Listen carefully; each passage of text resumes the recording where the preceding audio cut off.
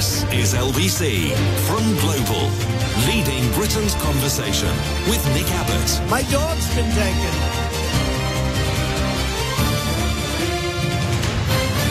Oh, hello there. Very nice to meet you. Some texts and tweets and such from last night. Lucy in Balham says, when Trump says he is the father of IVF, is he referring to in vitro fertilization or inflated valued firms? He's pretty good at fathering the latter. Don't be rude. This says, I'm going to say you're very wrong. What? People will vote for Trump because they know they're going to get more money in their pocket, not because they're stupid. Yeah, well, if you aren't a billionaire and you think you're going to get more money in your pocket during a Trump presidency, you are stupid. This says, are you sure Trump and Vance are Republicans? They sound a bit Khmer Rouge-y to me. Year zero, anyone? Yeah, well, first you've got to take out all the professors. Everyone with glasses. Don't want anybody smart enough to question the dear leader. Because the dear leader is very, very smart. He is a very smart and intelligent person. Trust me, I'm like a smart person. I mean, he passed a test. And it was 30 or 35 questions. The first questions are very easy. The last questions are much more difficult. Like a memory question, it's like you'll go person, woman, man, camera, TV. So they say, could you repeat that? So I said, yeah. So it's woman, camera, TV. That's very good, Donnie, very good. They were stunned. Nobody gets it like you do. You're doing tremendously well. I'm doing great with black men. He's doing great with black men, Melania. I don't care. She's not that bothered. David in Islington says, I don't like the Beatles. I have a lovely black cat. As though the two are in some way connected. I guess you'd have to have listened to yesterday's show to figure out what that means. How can you not like the Beatles? That's a ridiculous thing to say. That's like saying I don't like jazz. Put your hands down, people who say, yeah, no, I don't like jazz. That is a ridiculous thing to say. I don't like the Beatles. I mean, I can understand why you would think that Octopus's Garden is a bit of a silly song, but Revolution? Come on. You know, Revolution, well, you know, Rock and roll! Michael in Wrexham says, Nick, I disagree. How about the Eagles? I disagree. With what? I swear, people just text me during the course of the show in response to something I've just said, as though when I read their message an hour or even a day later, I'm going to have any idea what they're talking about. I disagree. Well, I disagree with your disagreement. This says, the USA election is like the Brexit vote, so close. When you look at our white, aged Brexit voters who are now bellyaching that there's not enough money for their winter fuel payments, their selective racist mind can't connect that our country is poorer because of their many years of experience on knowing better. Does any of that make sense? No. Not really, no. And this says, Abbot give the Beatles a run for their money on the whole family enjoyment front, surely. No. No, they don't. I mean, Abbot are, they're amusing and they have a few good songs. The Visitors is the best by a country mile, in my opinion. But, yeah, they don't have it. They're a pop band. The Beatles were a rock band. Big difference, huge. Andrea says, our cat is 8 years old, jet black, bright green eyes and adopted from Battersea. She photographs beautifully and never only shows up as a shadow. That photo nonsense is a myth. It isn't a myth. It was said by people who work at a cat's protection home thing where people go and select a cat.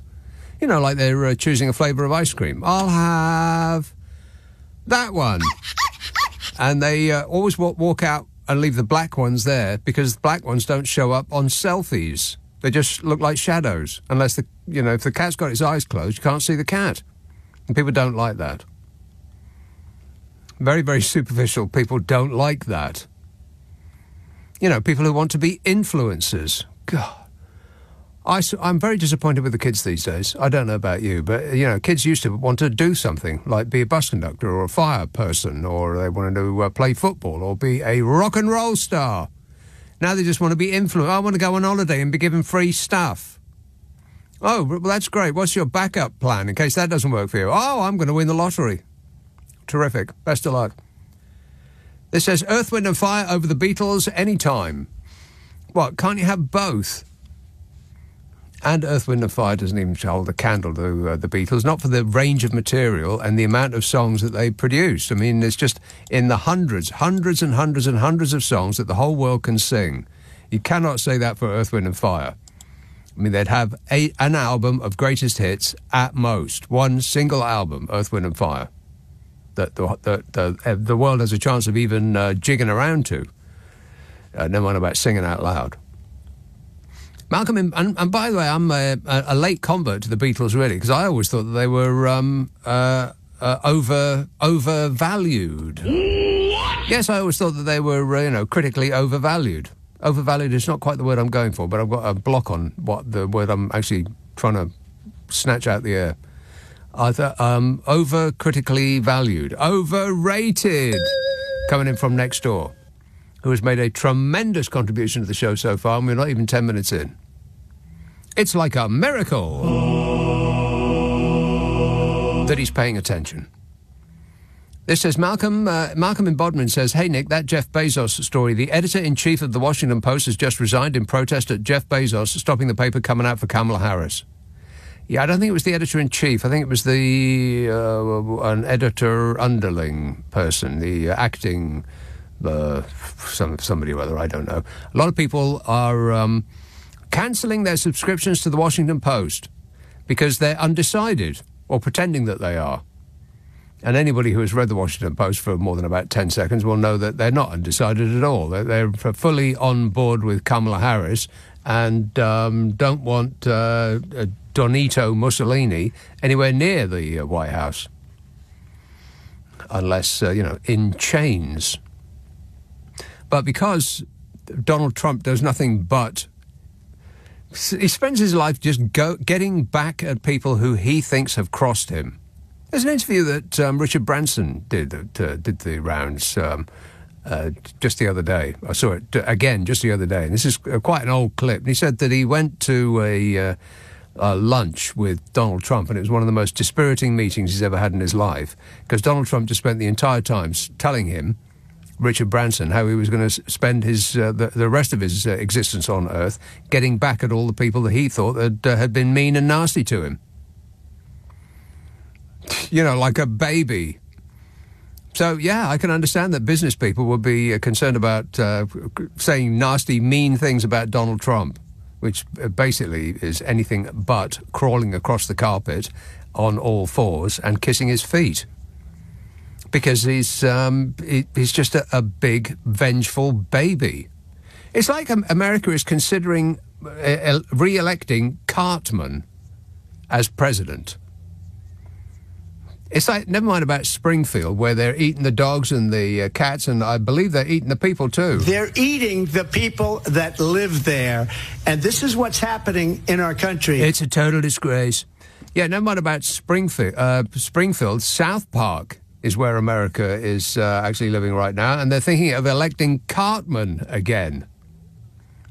Like it wasn't bad enough the first time. Hey, America! Wake up, it's later than you think. This text says, if I was American, I would definitely vote for Kamala Harris, but she does talk like Janice from Friends. Oh, my God. So nasal, said that text. I know, it's very difficult to choose between a person who laughs funny and Adolf Hitler with jokes. It's such a difficult decision to make. This says, Nick, please don't cross the US off your visit list. It's off already. I cannot go to America again. They're just too, it's just too dark.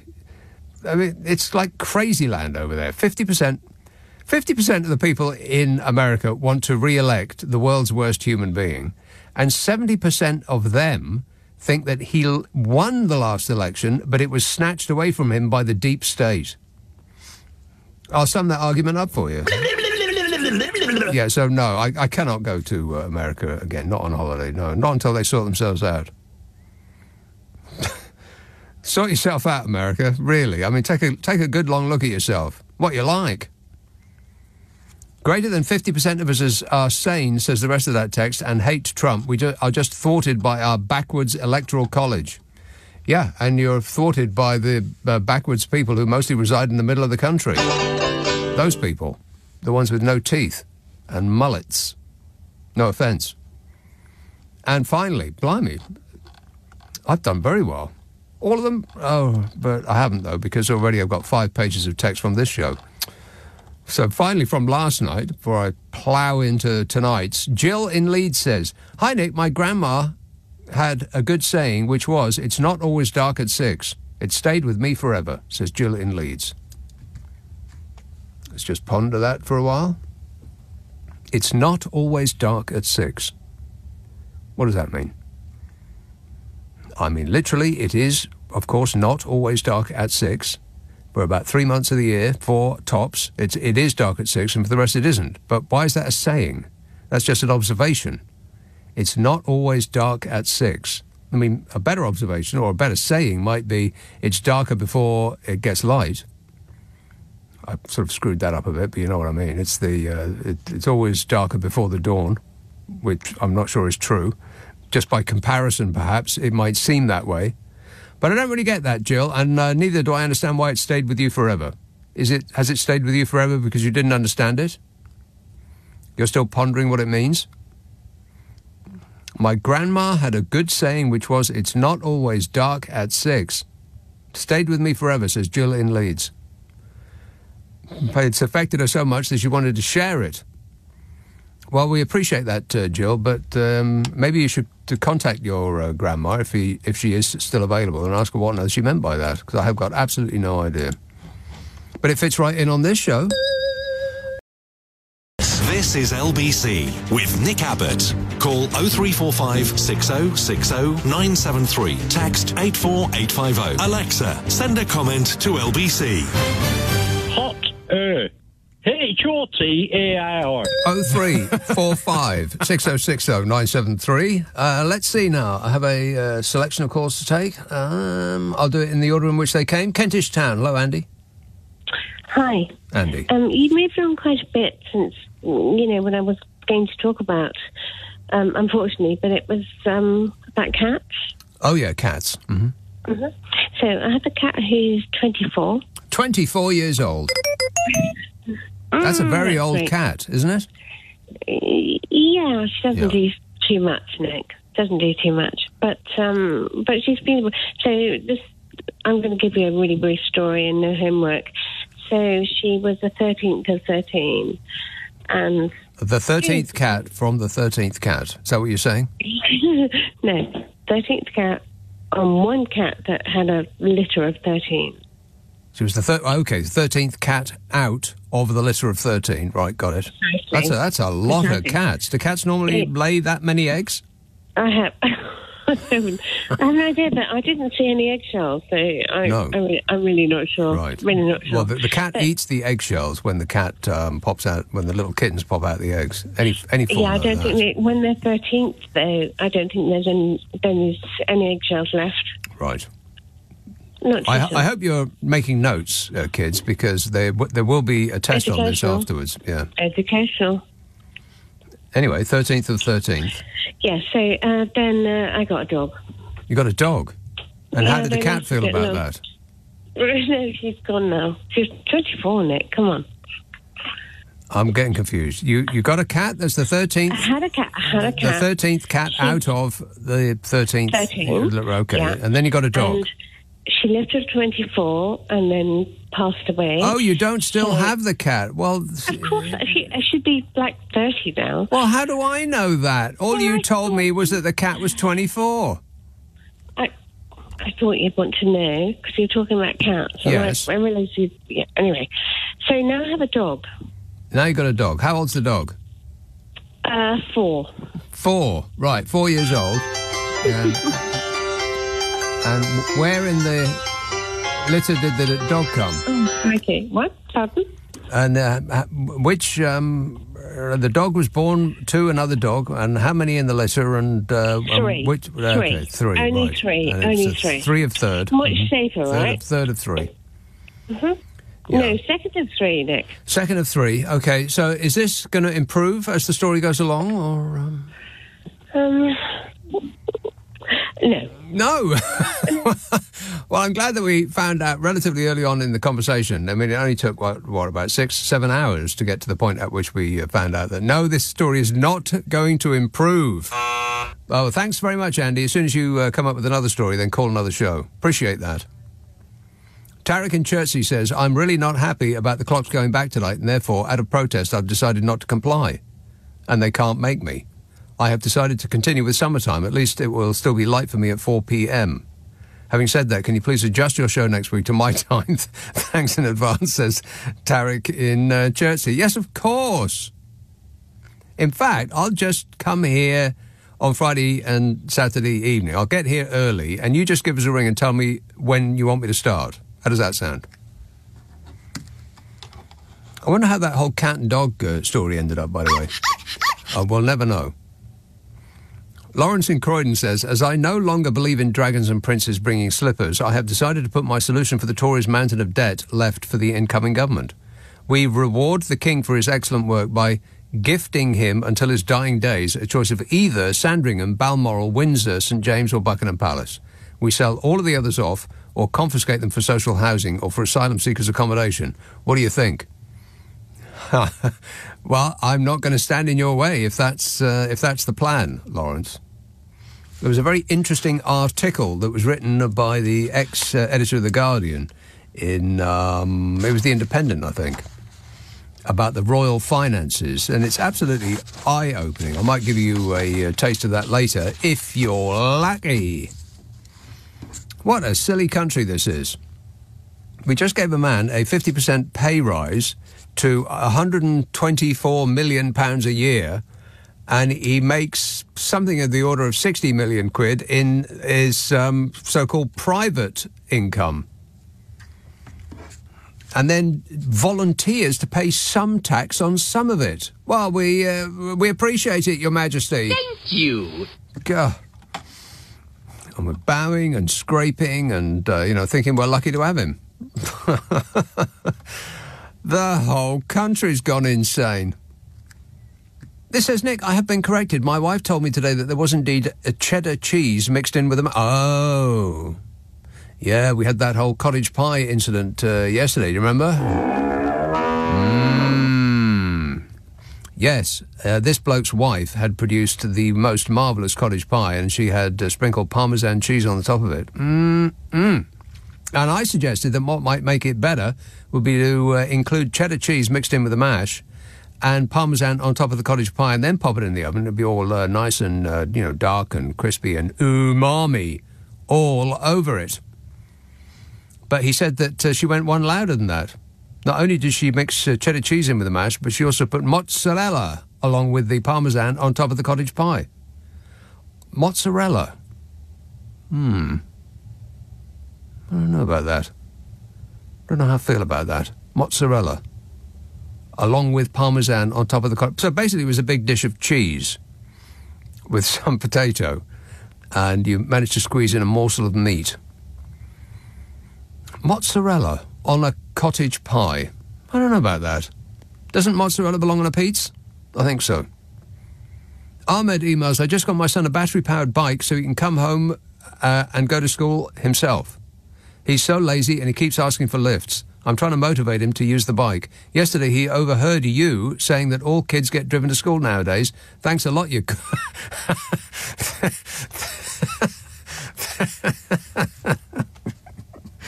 Well, that took me by surprise. Takes a nasty swerve right at the end here. Prepare yourself. He says, yesterday he overheard you saying that all the kids get driven to school these days. Thanks a lot, you Corbyn-loving, sandal-wearing wokey-cokey. You believe that? Okie dokie. I don't come here to get insulted. I can get insulted at home. 0345 6060 973. Luton. Hello, Jay. Oh, hi. Good evening. Yes, Jay. Nick, how are you? I am great, mate. Yeah, in regards to Trump, I think, I don't want him to win, but I think it will be good for business. Like, good for you. Good for me, yeah, absolutely. You, yeah. Because, Kamala Harris, what material can I get from Kamala Harris? Boring. I mean, it's absolutely nothing at all. She's as boring as Skier Starmer. Yes, it will be. And I think he's on the verge of declaring that he's a mixed race, just to win all the undecided voters right now. Donald Trump is going to declare mixed race parentage, right? And I think people will believe him because looking at his skin color, he looks mixed race. He's like half white, half Oompa Loompa, yeah. And whenever he had speeches, I think his team just laughing there at the background, saying like all the supporters believe what he said. Yeah. Have you seen his ramblings recently? I mean, it's just crazy what he talks about. Yeah, it is crazy. And now he's so upset that people are calling him crazy that he now calls it the weave, in which he goes through about 26 unrelated sentences and then remembers what he was initially supposed to be talking about, which is that people are taking the cats and the dogs, or he's done more for religion than anybody else, or babies get killed in some states after birth. Right now, in a number of states, the laws allow a baby to be born from his or her mother's womb in the 9th month. It is wrong. It has to change. Yeah, it's wrong and it has to change that babies are born in the 9th month of pregnancy. Yeah, that's one of his weaves. But what I don't understand, I mean, I used to like Elon Musk before he opened his mouth. I used to love him, because not love him, but I thought he was a great, a businessman. But after seeing him jumping up and down at the rallies, at Trump's rallies, I think he's just gone a bit crazy now. A little bit Looney Tunes, yeah. And he wants to be in the government. That's why he's just probably supporting Trump, and he knows. I don't know. Can he become a president? Elon Musk. Yes. Yeah, well, he could buy a country and go be president there. But I think his parentage strikes him out from being the president of the United States of America. Yeah, so it's a big no. But he will be a vice president probably if Donald Trump... No, I wouldn't think so. If Donald Trump gets elected to the White House, I think that it's curtains for Donald Trump, because J.D. Vance is going to declare him certifiably insane, and J.D. Vance and the billionaire tech bros behind him are going to take over America and run it like a business. And at that point, then watch out, America, because you're in big trouble. Huge. Jay, got to go, but thanks for that. 0345 6060 973. This text says, Nick, I remember you telling the story about black cats getting overlooked, so we brought home a beautiful black cat from a shelter because of this. He's adorable. There you are, you see, I'm helping. They brought home a beautiful black cat from a shelter because of this. This says, Nick, did you deign to watch Donald Trump's interview with Joe Rogan? No. No, it was 3 hours long. Nobody watched it all. I bet Joe Rogan didn't watch it all. God, can you imagine sitting and listening to that dribble for 3 blooming hours? Don't be rude. I mean, just no. I've heard everything that man has got to say. It's just one big babyish whine. And you don't even need to take my word for it. I am the most fabulous whiner. And I'm a whiner, and I keep whining and whining. Yeah, every time he tells you who he is, believe him. I'm a whiner, and I keep whining and whining. Whining and whining and whining. That is just a great big orange whine. Which is incredible, really, for a man who has probably been the luckiest person that has ever lived on face of the earth. He was given $450 million by his daddy? I make $400 million a year, so what difference does it make? And he blew it all. The man couldn't even run a casino. And he still came out smelling of roses. Incredible.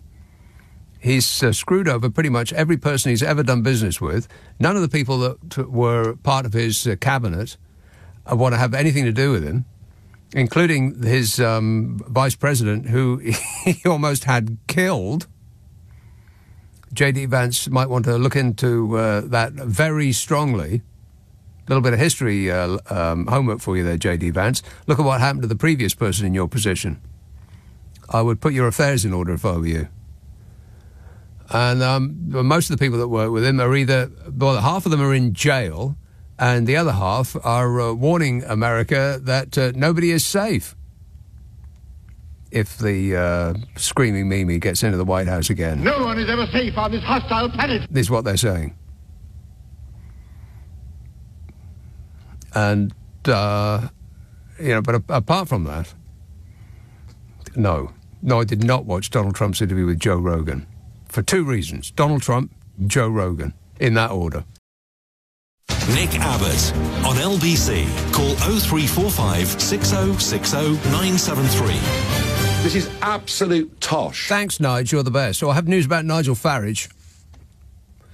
This says, if Trump whines all the time, should we start calling him a rosé? Well, there is actually a thing called orange wine now. Booze. I mean, it may well be a very, very old thing, but it's only recently come to my attention. Now they have orange wine. It's another item on the wine list in a restaurant that you can't afford.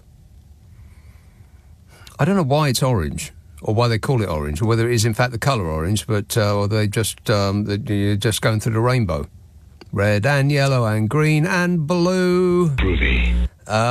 Blue wine, no. But I think it's that the wine is left in contact with the skin a bit. I've got no idea. What are you asking me for?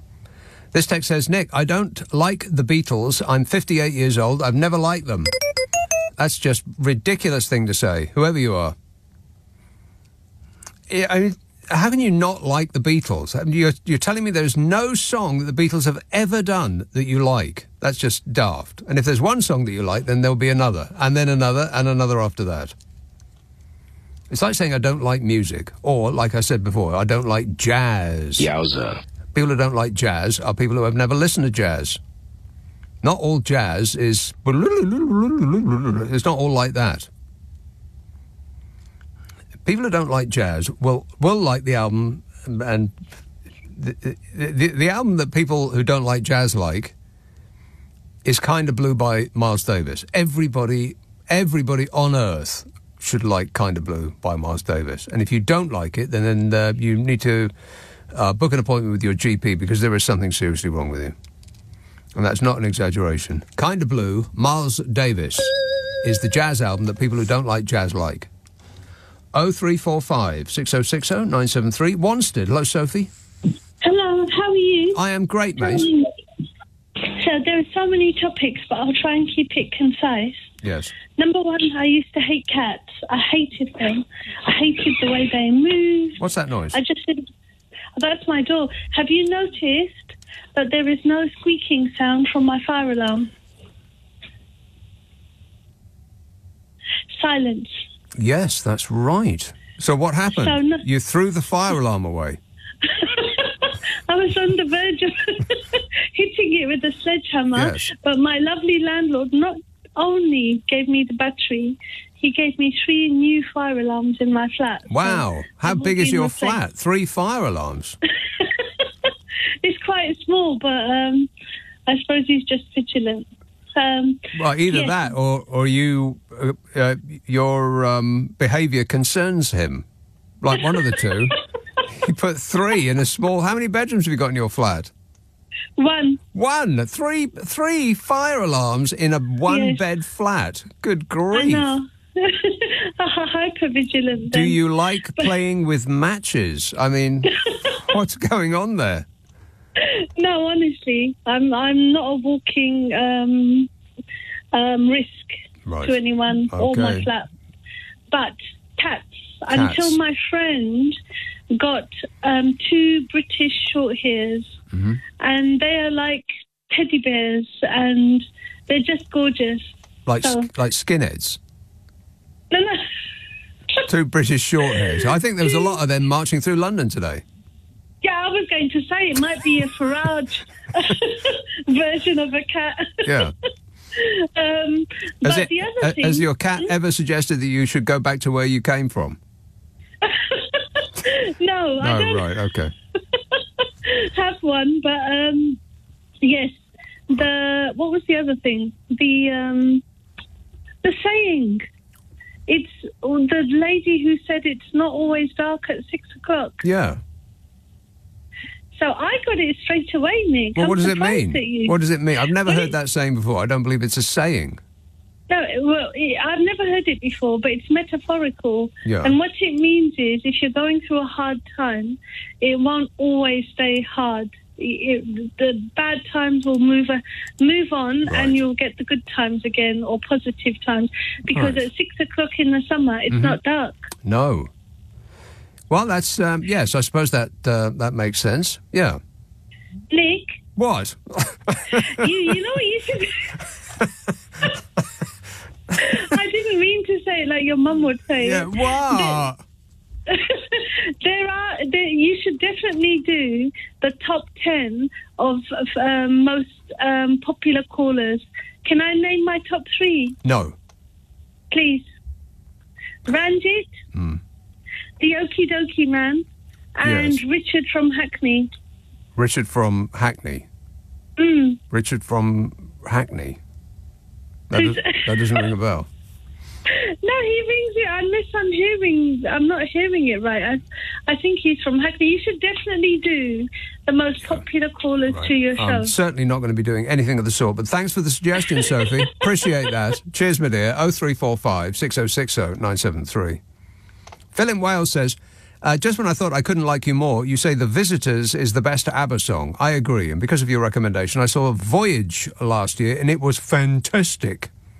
That's the ABBA show that they built their own little... Well, it's not little at all. They built their own theatre out in the middle of nowhere in the Docklands somewhere. God, it took forever to get there. It was the worst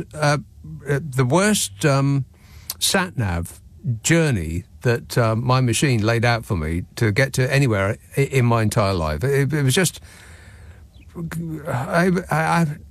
I cannot express in words how awful the journey was to get to where I lived to the ABBA thing.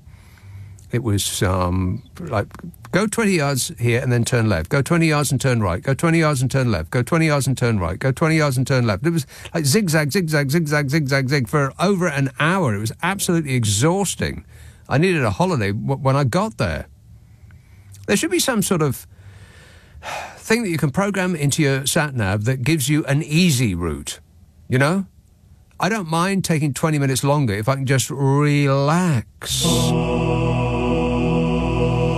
a route that doesn't have any speed humps on it. I hate speed humps.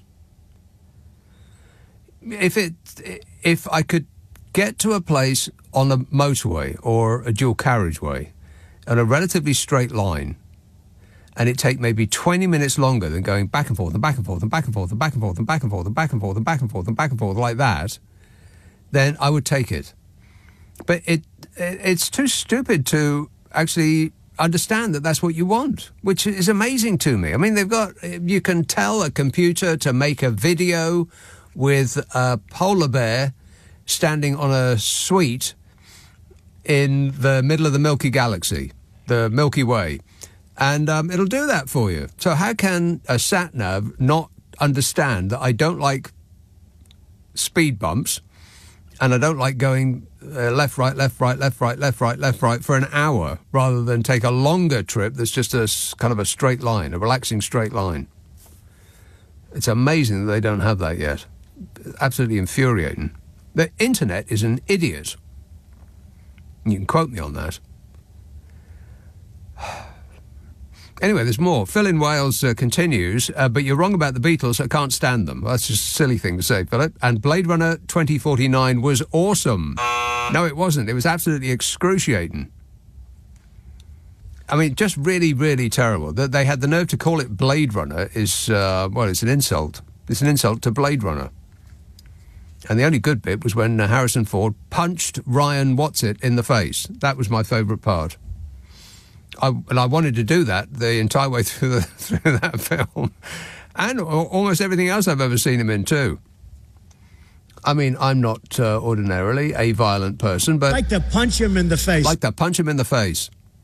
There's just something very, very annoying about him. This text says, missed the start of the show, but has anybody thought of a name Donito for the Orange Menace? As in Dorito. Donito. Well, Donito Mussolini, yes, is what one of the many names that I call him, but I hadn't thought of Dorito as in Donito. I don't think people would get that, but Donito Mussolini, people have absolutely no doubt about what I'm saying. Have we dealt with you, Sophie? Yes. Yes. She's still hanging on the telephone like Blondie. Rock and roll! 0345 6060 973. Right, let's see what this one's like. Cannock. Hello, Mel. Hello, Nick. Mel. Long time no speak. Yes. How are you, anyway? I am great, mate. Yeah. I've been talking about the Trump Kamala Harris election to my friends, and I was saying to the guy I was talking on the phone a second ago, a lot of people, you'd be surprised how many people think Lincoln was a Democrat, that the Republicans wanted to keep slavery, and I wonder if they're like that in America. I don't know.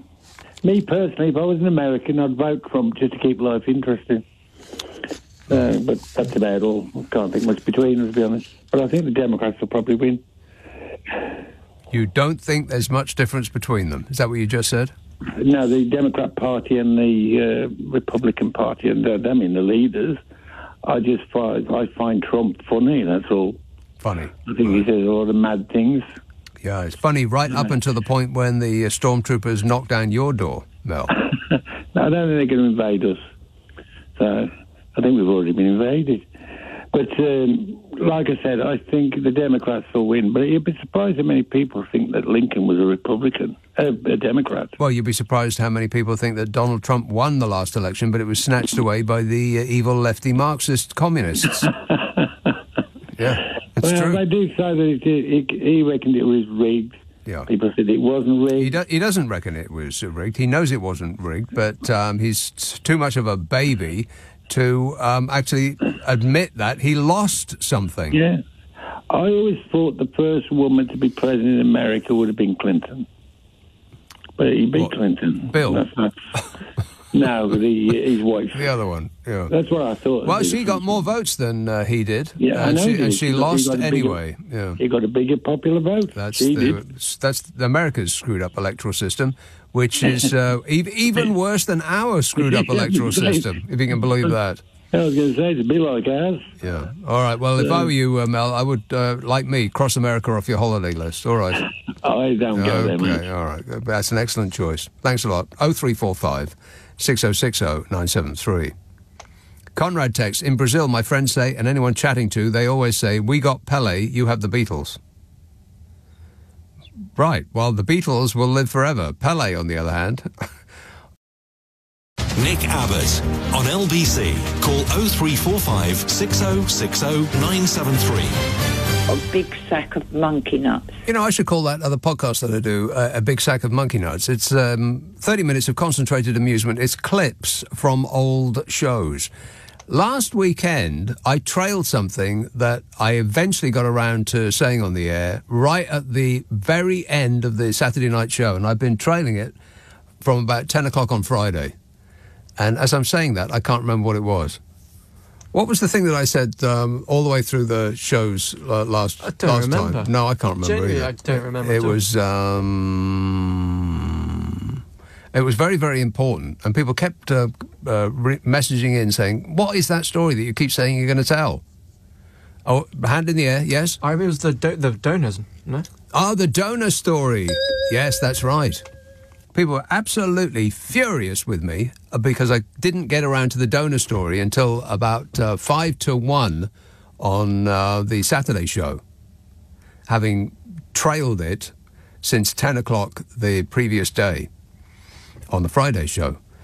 And so I thought, as a public service, I will put it on the Best Of podcast, which I did last time around. And that one came out on Monday. It's called the Nick Abbott Habit, 30 minutes of concentrated amusement, clips from old shows. Usually they're very, very old shows.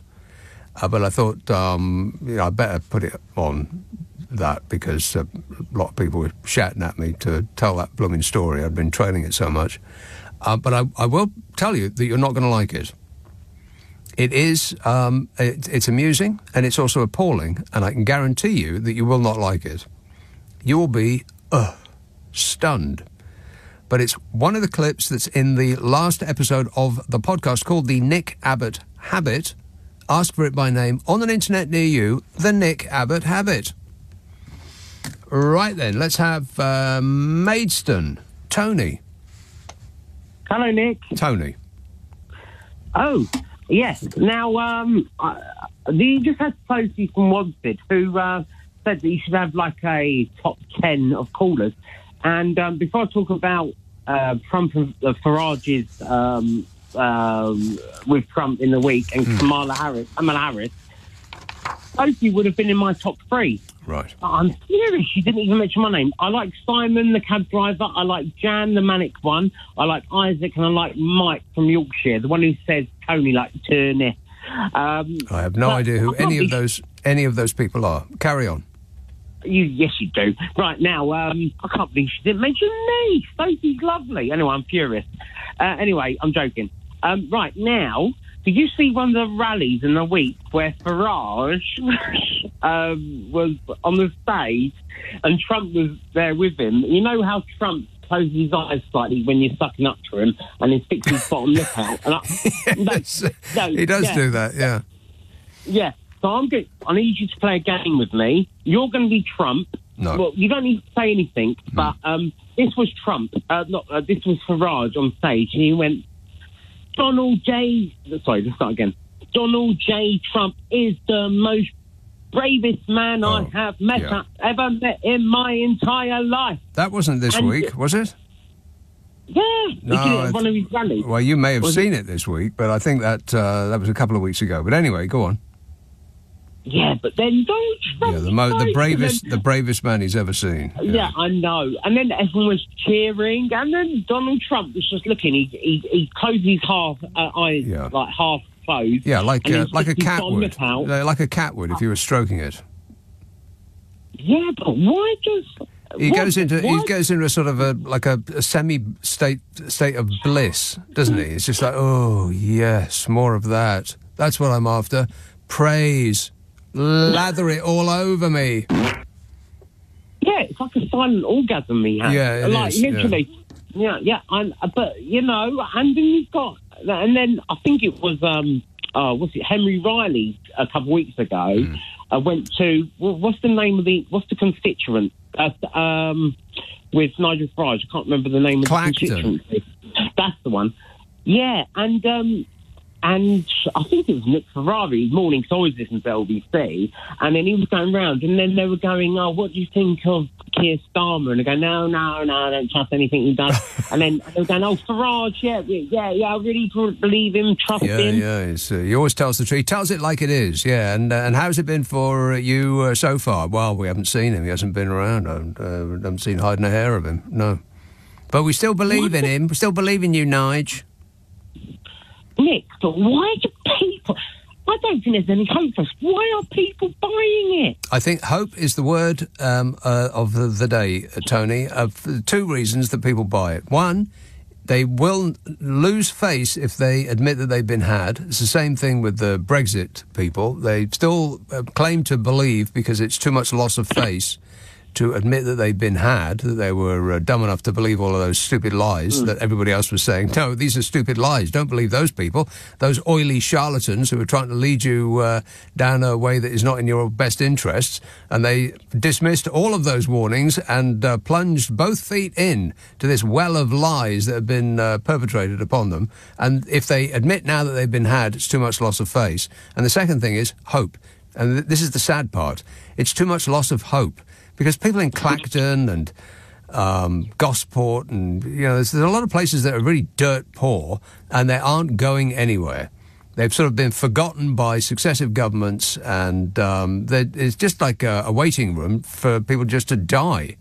And so I can understand why they would feel aggrieved. I mean, perhaps they it's a series of bad luck. They went to a bad school. They didn't pay attention. They didn't get the qualifications they needed. They made a lot of decisions in their lives that didn't work out very well for them. Luck is what life mostly comes down to. So they're the victims of bad luck. And so their hope was to believe that their life would get better if they did what these oily charlatans told them to do, which would vote for Brexit, vote for Nigel Farage, vote for the other reform people, and all of that. So we will improve your life. All you have to do is do what we tell you. And so they invest their hope in those people, which is sad, because those people have no intention of improving their lives. I agree. They have absolutely, and neither, even if they did have an intention of doing it, would they have the ability to do it. So that's it. They won't ever change their mind because it's too much loss of face and it's too much loss of hope.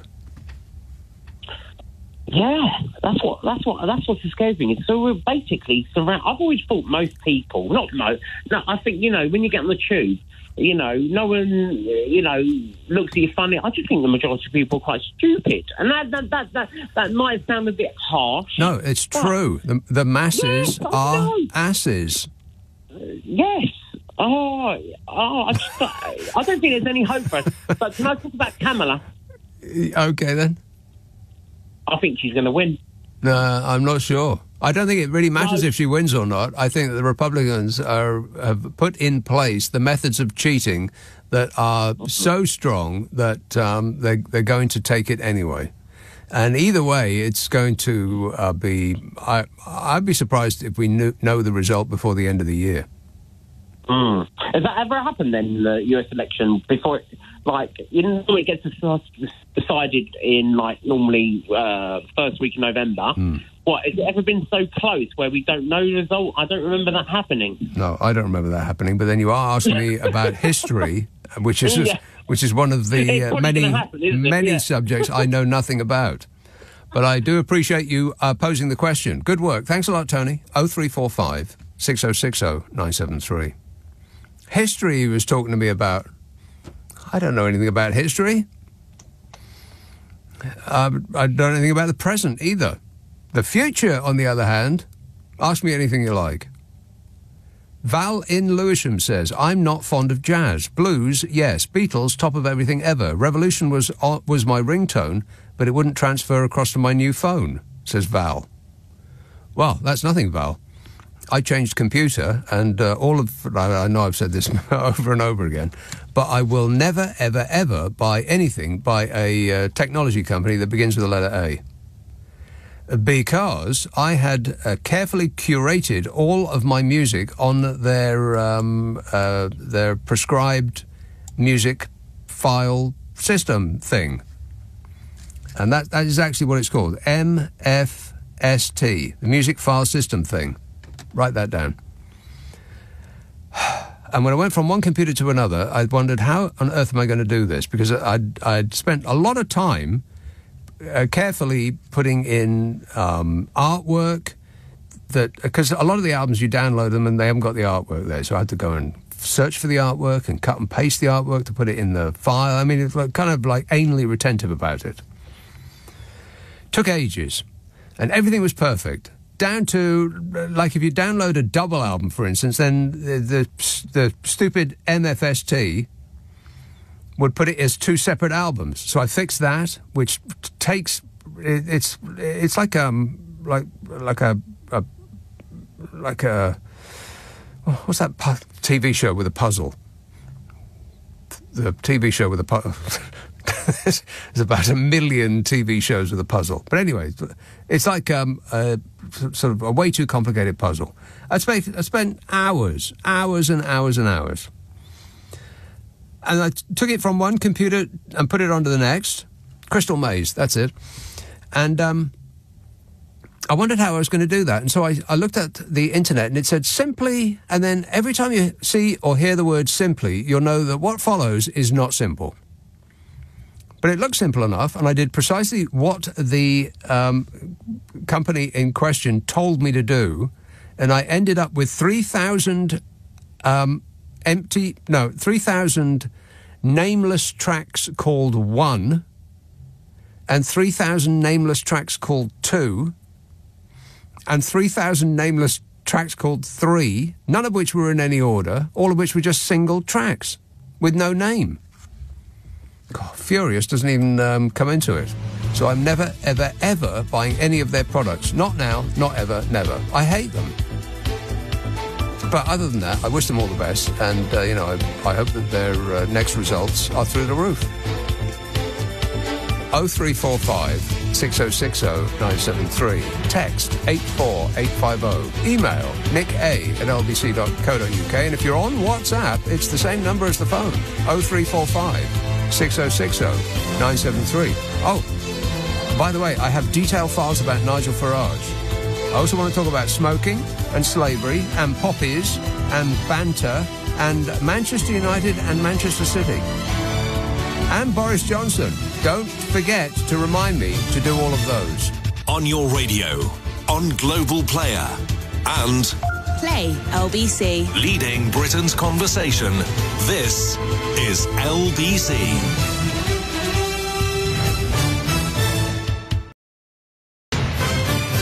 This is LBC from Global, leading Britain's conversation with Nick Abbot. Oh, hello.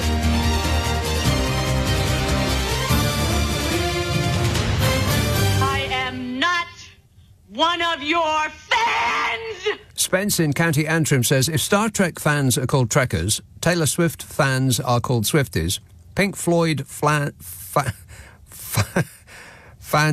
Floydians, what are your fans called? Well, it's probably what Carol McGiffin calls me. Oh, right, yeah. On the Super Soaraway podcast that we do. Which is a problem-solving podcast, by the way. It's called What's Your Problem with Nick and Carol. Oh, right, yeah. And if you have a dilemma or a problem or an issue or something that concerns you, something you've been wondering about, but you wonder, why is that? Well, let the professionals bend our brain to it. If you have an emotional problem that's not too serious, then let us know what it is, and we'll give you some, occasionally we come up with some pretty good advice. It's an email only, nickandcarol@global.com. That's how to get in touch. nickandcarol@global.com. And prepare to be totally satisfied. Yeah. Ask for it by name on an internet near you. What's your problem with Nick and Carol? I think you'll love it. Let's see now. Hounslow. Hello, Brian. Hello, Nick. Brian. Yeah. I wanted to talk to you about cars. Now, you would know because you're a driver. Right? The people who are parking, sometimes they park right up to the junction. 2 stories. They park right up to the junction of the cars, and they can't always see this. Like a motorbike that's coming up to the junction, and so often cars pull out too fast, and the motorbike is going so fast because you see when the motorbike he rides at a third of the width of the car, so you can't always see him. Do you understand what I'm saying? So what is your complaint? That people park too near the junction of the road, which makes it difficult to see oncoming traffic when you are trying to exit the side road? That's it, yes. Bingo. You see? It's the same goes for people like down my road. You got a lot of the driveways are like you can drive your car in, but a lot of people who park their cars don't. They just drive it in forwards. Yeah. Because you should reverse in so Why you is can that? take it out forwards. Right, but what's you the see? difference? What difference does it make? Well, when you're driving your car, you're driving a third of the length of the car. But when you're reversing, you are now driving 2/3 of the length of the car. So you can't always see when you're reversing, especially when you're backing up, coming out of the house. When when you're driving forwards, you're driving 1/3 of the length of a car. When you're driving backwards, you're driving 2/3 of the length of a car. That's right. But that doesn't make any sense. What are you talking about? Because, you see, you're now looking backwards, but you're still in the driver's seat. How about if I reverse without looking backwards? Without, then there is possibility you might bump into something. Oh, like who cares? Running down the road. That's Next okay. door neighbour's cat. Right, You see, well, and that won't damage my car that much. no, but it might do some damage to some of your neighbours. But do you understand what I'm trying to say? That Well, what what if I don't like my neighbours? I don't like my neighbours either, but... Well, I'll tell you what, Brian, I'll come and reverse down your road. How does that sound? That's okay. I by might get me. lucky. I don't mind that. That's okay by me Right. if you want to do that. People would applaud you for doing it. Yeah. But do you understand what I'm trying to say? No, I have absolutely no idea what you're trying to say. You're trying to say, look sharp, bikes are about, or something to that order. No, just Think show bike. consideration for other people. Oh, That's well, what then I'm you're saying. fresh out of luck there, Brian. Show consideration for other people? What kind of woke nonsense is that? Well, this is what I'm saying. It would help things to go better if A little bit more smoothly, yeah. If only people just stop being such giant asses. Is that what you mean? Yes. Yeah. You know, I mean... Well, don't hold your breath, Brian, because that it hasn't happened so far. Through millions of years of development on this planet, we haven't noticed anybody being acting in a considerate way so far. Well, they should. They should. Yes, they should. They should, yeah. But they won't, but they should, yeah. All right, well, fingers crossed, and all the best wishes for the future. Thanks a lot, Brian. And remember, it's manoeuvre, signal, mirror. Remember that. This text says, let's have a Nick Abbott US election projection. My projection for the US election is that Kamala Harris will win the popular vote, but might not necessarily win the actual election. And that Donald Trump's people are already in the business of trying to steal it away from under her, from out from under her, or words to that effect. Out from under her. I feel like I reversed through that sentence. This text says, if people think a party could rig and steal an election when they're out of power, then what do they think the point is of standing against that party while they actually do have power? They might as well just take the day off. Well, there is truth in that. But it doesn't really matter whether the Republican Party have power, whether they occupy the White House or not, because they occupy the courts. That's their trick. They've spent, and it's Mitch McConnell, really, and his evil acolytes. They've spent the last 8 years, pretty much, trying to insert their people in all the boring jobs that nobody really considered before, like election officials, the people who oversee the counting of the election. You know, all those boring jobs that nobody had ever really thought about before. Or local courts, which not ordinarily do traffic violations, that kind of thing. Really boring stuff that nobody had really wanted before. But he had a plan to fill the local courts and then to fill the state courts and then to fill the Supreme Courts. And once you've done that, and you've got the local sheriffs and you've got the local police department and you've got the local mayor and you've got all of those boring, like going nowhere jobs that people didn't really care about, once you've filled them with all your suck-up yes people, then it doesn't matter whether you've got the White House or not, because you can pretty much do anything you like. Hell, the Supreme Court just made Donald Trump king. He's not even a president, and they made him king. In fact, they've given him more power than our king would have in this country. Our king, King Charles, cannot kill someone he doesn't like and get away with it. Could he? I mean, not in public anyway. I mean, maybe if they went up and were, on a grouse shoot, something like that, and he accidentally let one off in the wrong direction. Like, if Meghan had come for the weekend. Then in that circumstance, he'd probably get away with it, because all of his flunkies would be fluttering around him, telling us that it was all a big mistake. Whoopsie-doodle. But the Supreme Court have made Donald Trump king. He can literally do that thing that he always said that he could. Kill someone, shoot someone on Fifth Avenue in broad daylight and get away with it. I mean, his thing was he wouldn't lose any votes, which is true because the people who like him have joined a cult. They think he has been sent to Earth by God. So there's no talking to them. Donald Trump, for them, can do anything and they won't mind. He could come over and eat their dog and they'd be perfectly okay with that. They blame Hillary Clinton's emails. But the Supreme Court have actually said that. Donald Trump, you can now do anything you like and get away with it. There is nothing that you can do that we would have a problem with. You have total immunity from the law. You can have, if you become the president again, you can have your rivals killed. You can essentially be America's Vladimir Putin, which, oh, God, I mean, talk about stroking him till he purrs. He would love to hear that. He'd probably have an accident right there on the stage. Just thinking about it.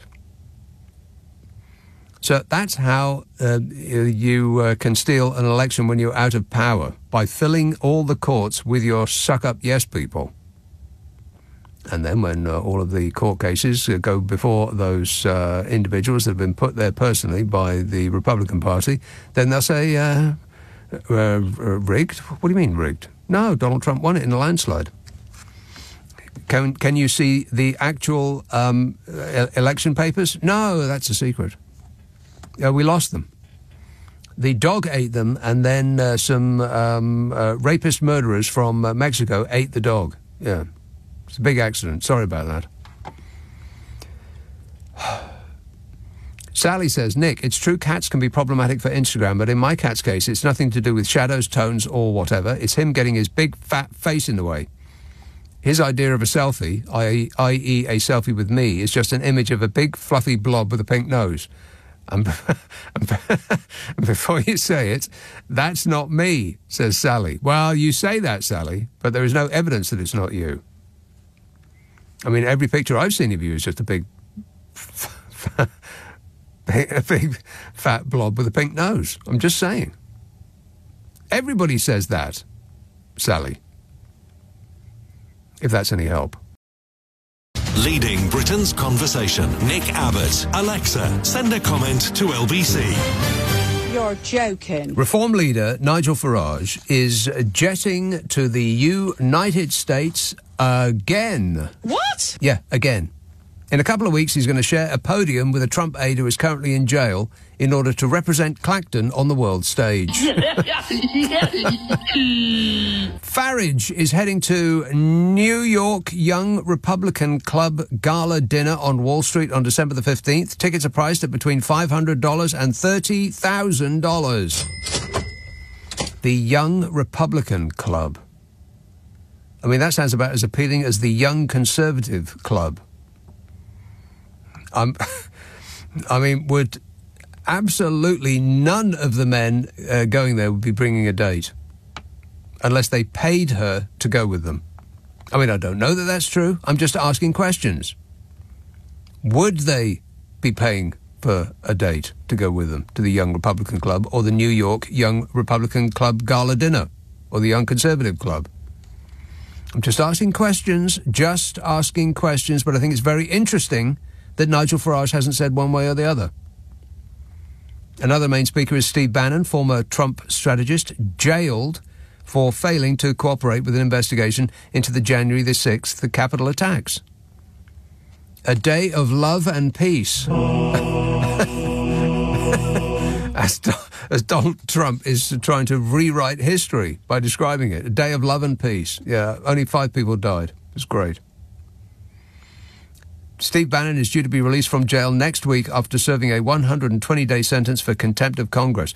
Are there any people who used to work for Donald Trump who either did not go to jail or who are not now telling the world that Trump is a fascist wannabe dictator? No. No, I think it's pretty much all of them. And look up a picture of Steve Bannon, by the way, if you don't know what he looks like. He makes Boris Johnson look like a model in a yogurt advert. I mean, there's people in mortuaries that look healthier than he does. Why do the people who think they're part of the master race always look like they've been assembled from discarded body parts from a science experiment? And in order to execute his responsibilities to the good people of Clacton, who saw fit to elect him to represent them, Nigel Farage will be off for his 4th trip to the US since he was elected MP in July. 4th. Are you beginning to feel like you've been had yet? Or are you going to have to take some more time? You're going to take some more time. Barely a fortnight after the election, a party donor paid for Farage and a staffer to fly to Milwaukee in the aftermath of some gun nut shot Donald Trump, or at him. And his explanation for the £32,836 freebie trip was to support a friend who was almost killed and to represent Clacton on the world stage. That excuse was widely ridiculed, particularly as Daddy Trump didn't even meet him. Nige went all that way only to be left cruelly outside by Daddy. And he still went back. How desperate is that? And fact fans, this is the same Nigel Farage who has just complained about Labour volunteers, not MPs, volunteers, going to assist the Kamala Harris campaign, saying it's going to damage Britain's relationship with Trump if he wins. Which is kind of admitting that Donald Trump is a whining baby who lives to exact infantile revenge on anyone who is nasty or mean to him.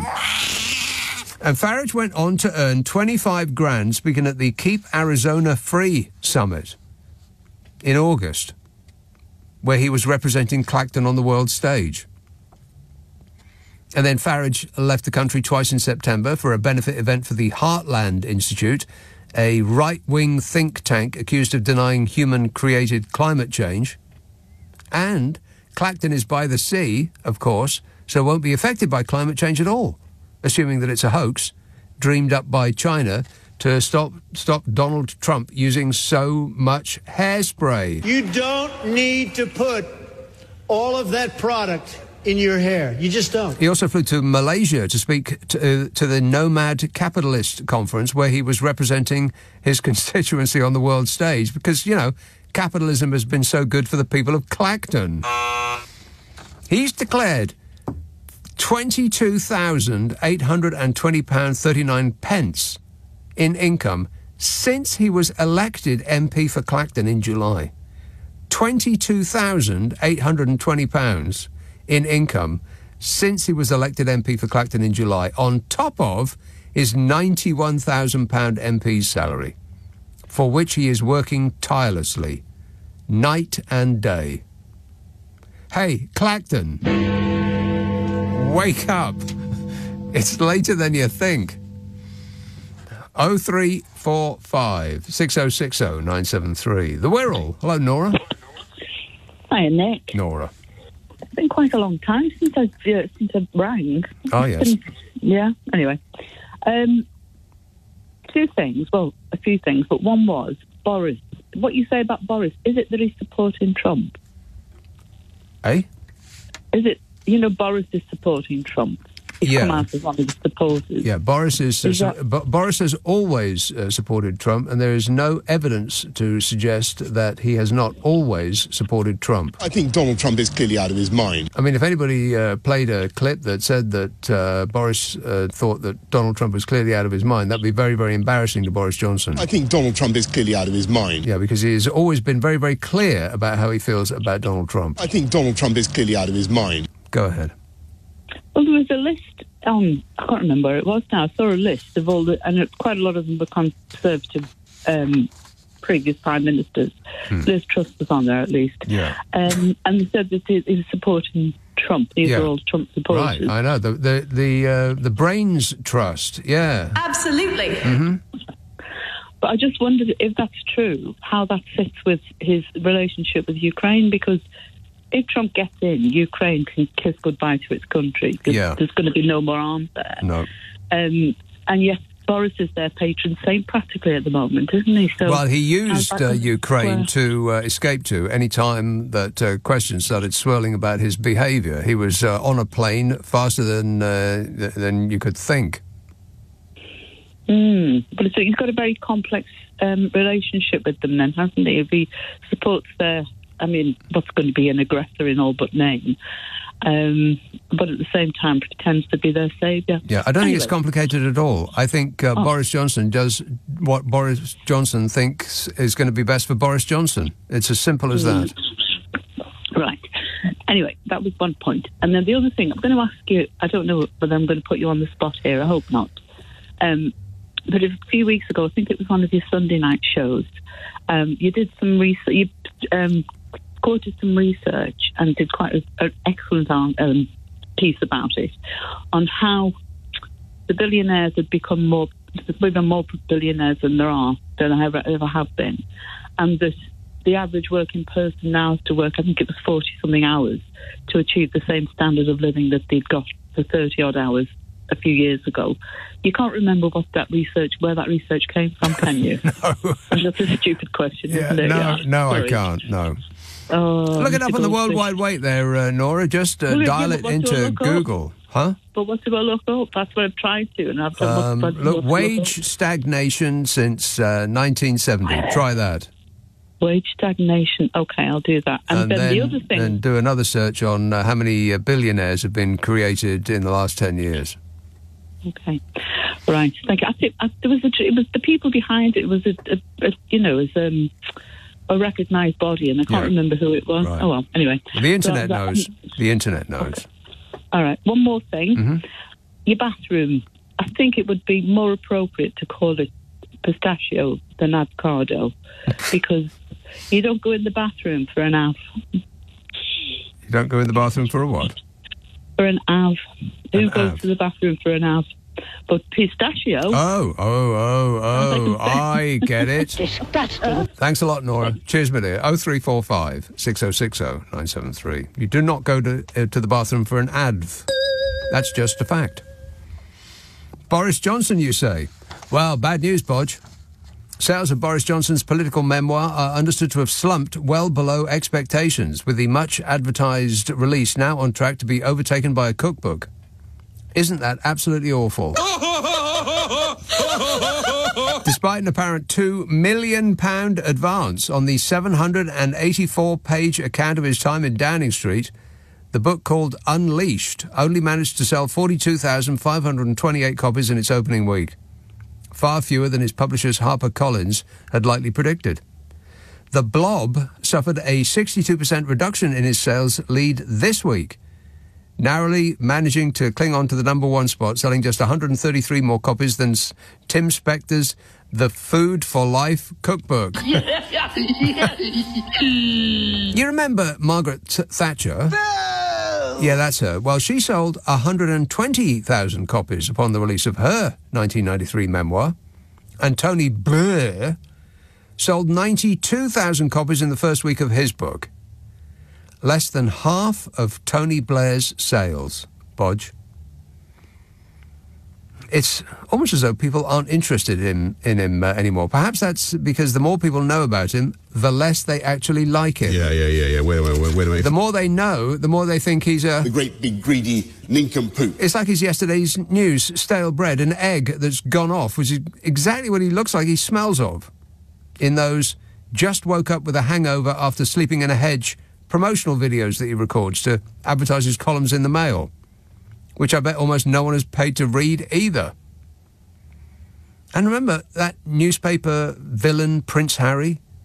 He sold 450,000 books in his first week, and Mr. Blobby sold 42,000, less than a tenth the number that Hazza out of Hazza and Sparkles shifted.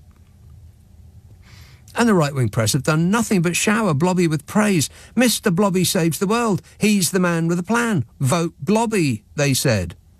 As opposed to Harry, who to the press is a traitor and a dimbo hoodwinked into abandoning his country by the wicked witch of the West.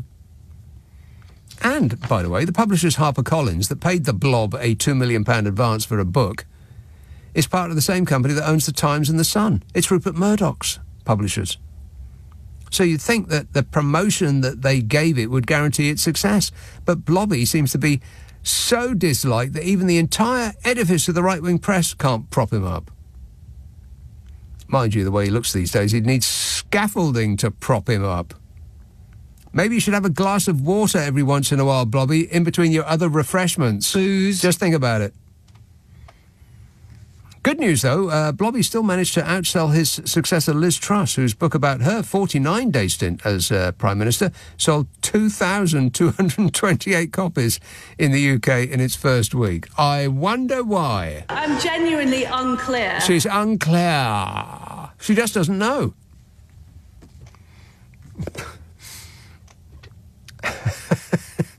And it couldn't happen to some nicer people. Paul in Wincanton says, Nick, I can't listen tonight. I'm out with the missus. Anyway, I'm looking forward to hearing your biannual rant about the clocks changing. Let's start a movement. Keep up the good work, says Paul. I don't think I've got it in me.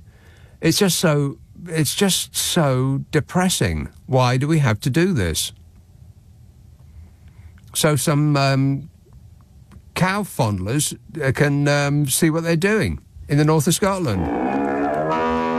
Farmers, not fondlers. Les in Eltham says, when the Don is back in the White House, do you think he will put you on the so-called hit list after all the lies and disinformation that you have told about him? Disinformation? Liar! Yeah. The lying press. There's another phrase he got from Hitler. This is a warning. Warning, warning. Is anybody listening? No. No, apparently not. Nick Abbott on LBC. Call 0345 6060 973. Listen to him. He knows everything. Cole text, Nick, I just enjoyed an evening listening to America. Not the country, the band.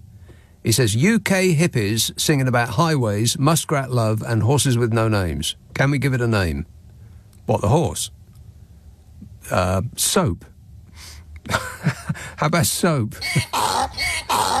And I don't think that they were UK hippies. I think they're partly American. I think mostly American, as you would be led to believe by the name of the band, America.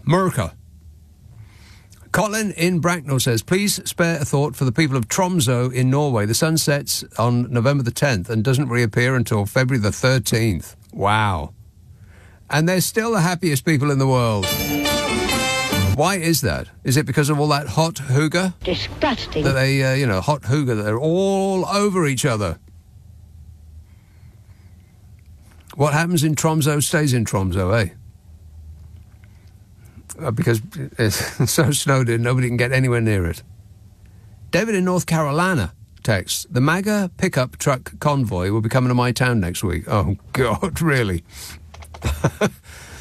Same thing happened 4 years ago. The drivers all look like members of ZZ Top. Love the original Deliverance movie, and they drive the macho-sounding trucks like the Chevy Silverado, the Ford Bronco, and my favourite, the Dodge Ram. I've got to get out of here, says David in North Carolina. Well, you could cover your yard in swastikas and you'll fit right in. People have started driving those stupidly huge trucks in this country. What are they thinking? I see a lot of those now.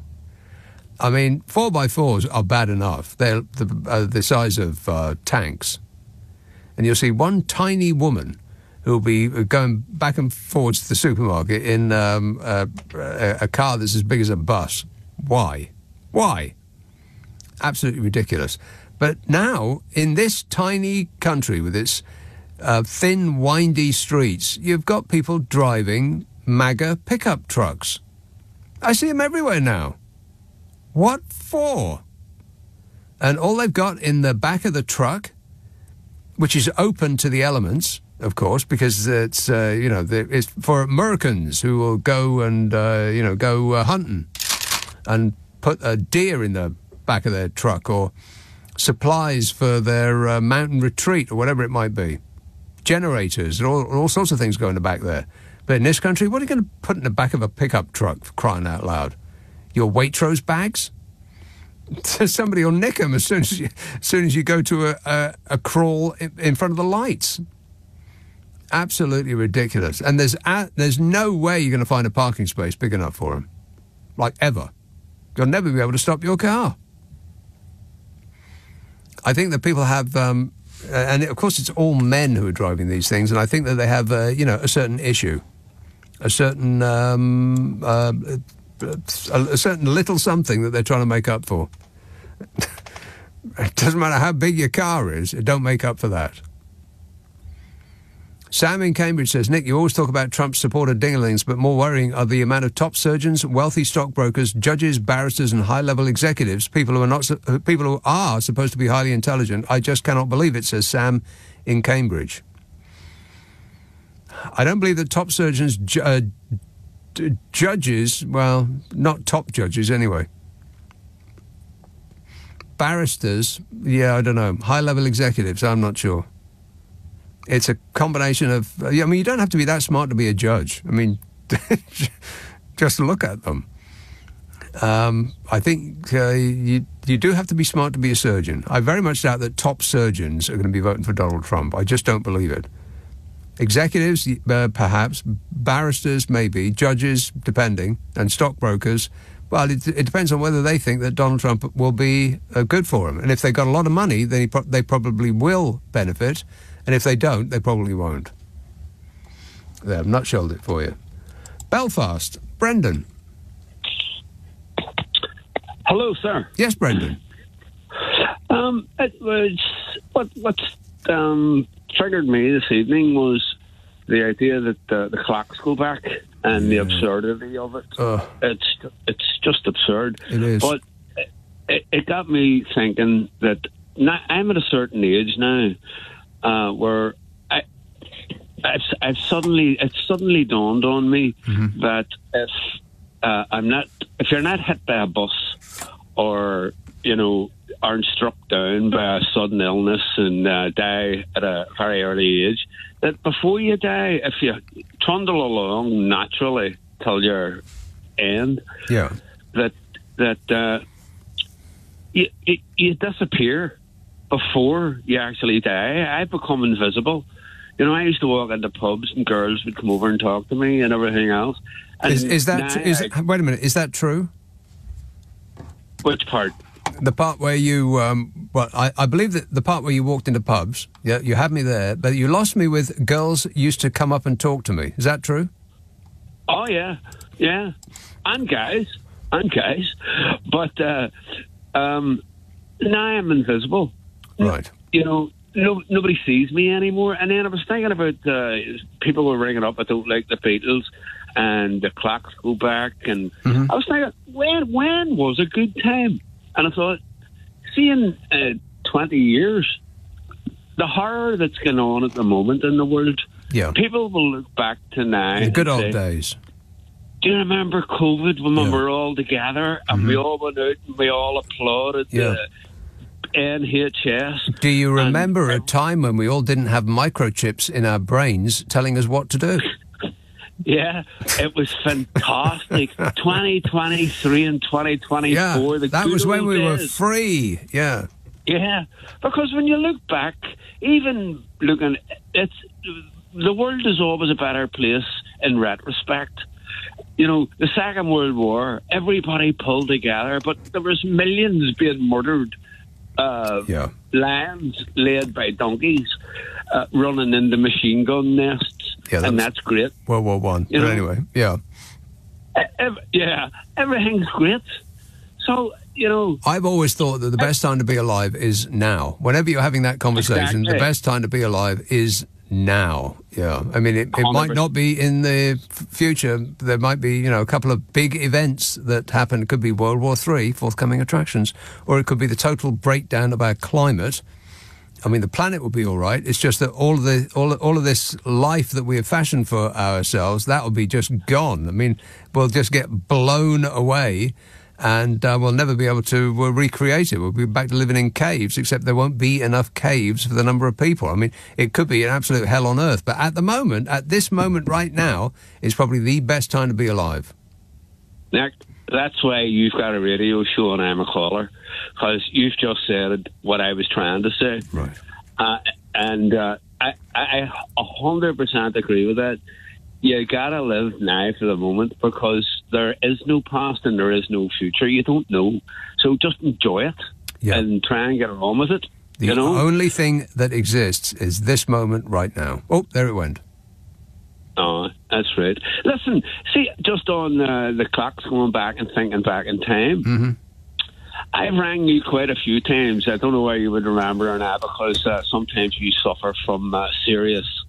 I'm not sure. Mental decline. Yes. Yes.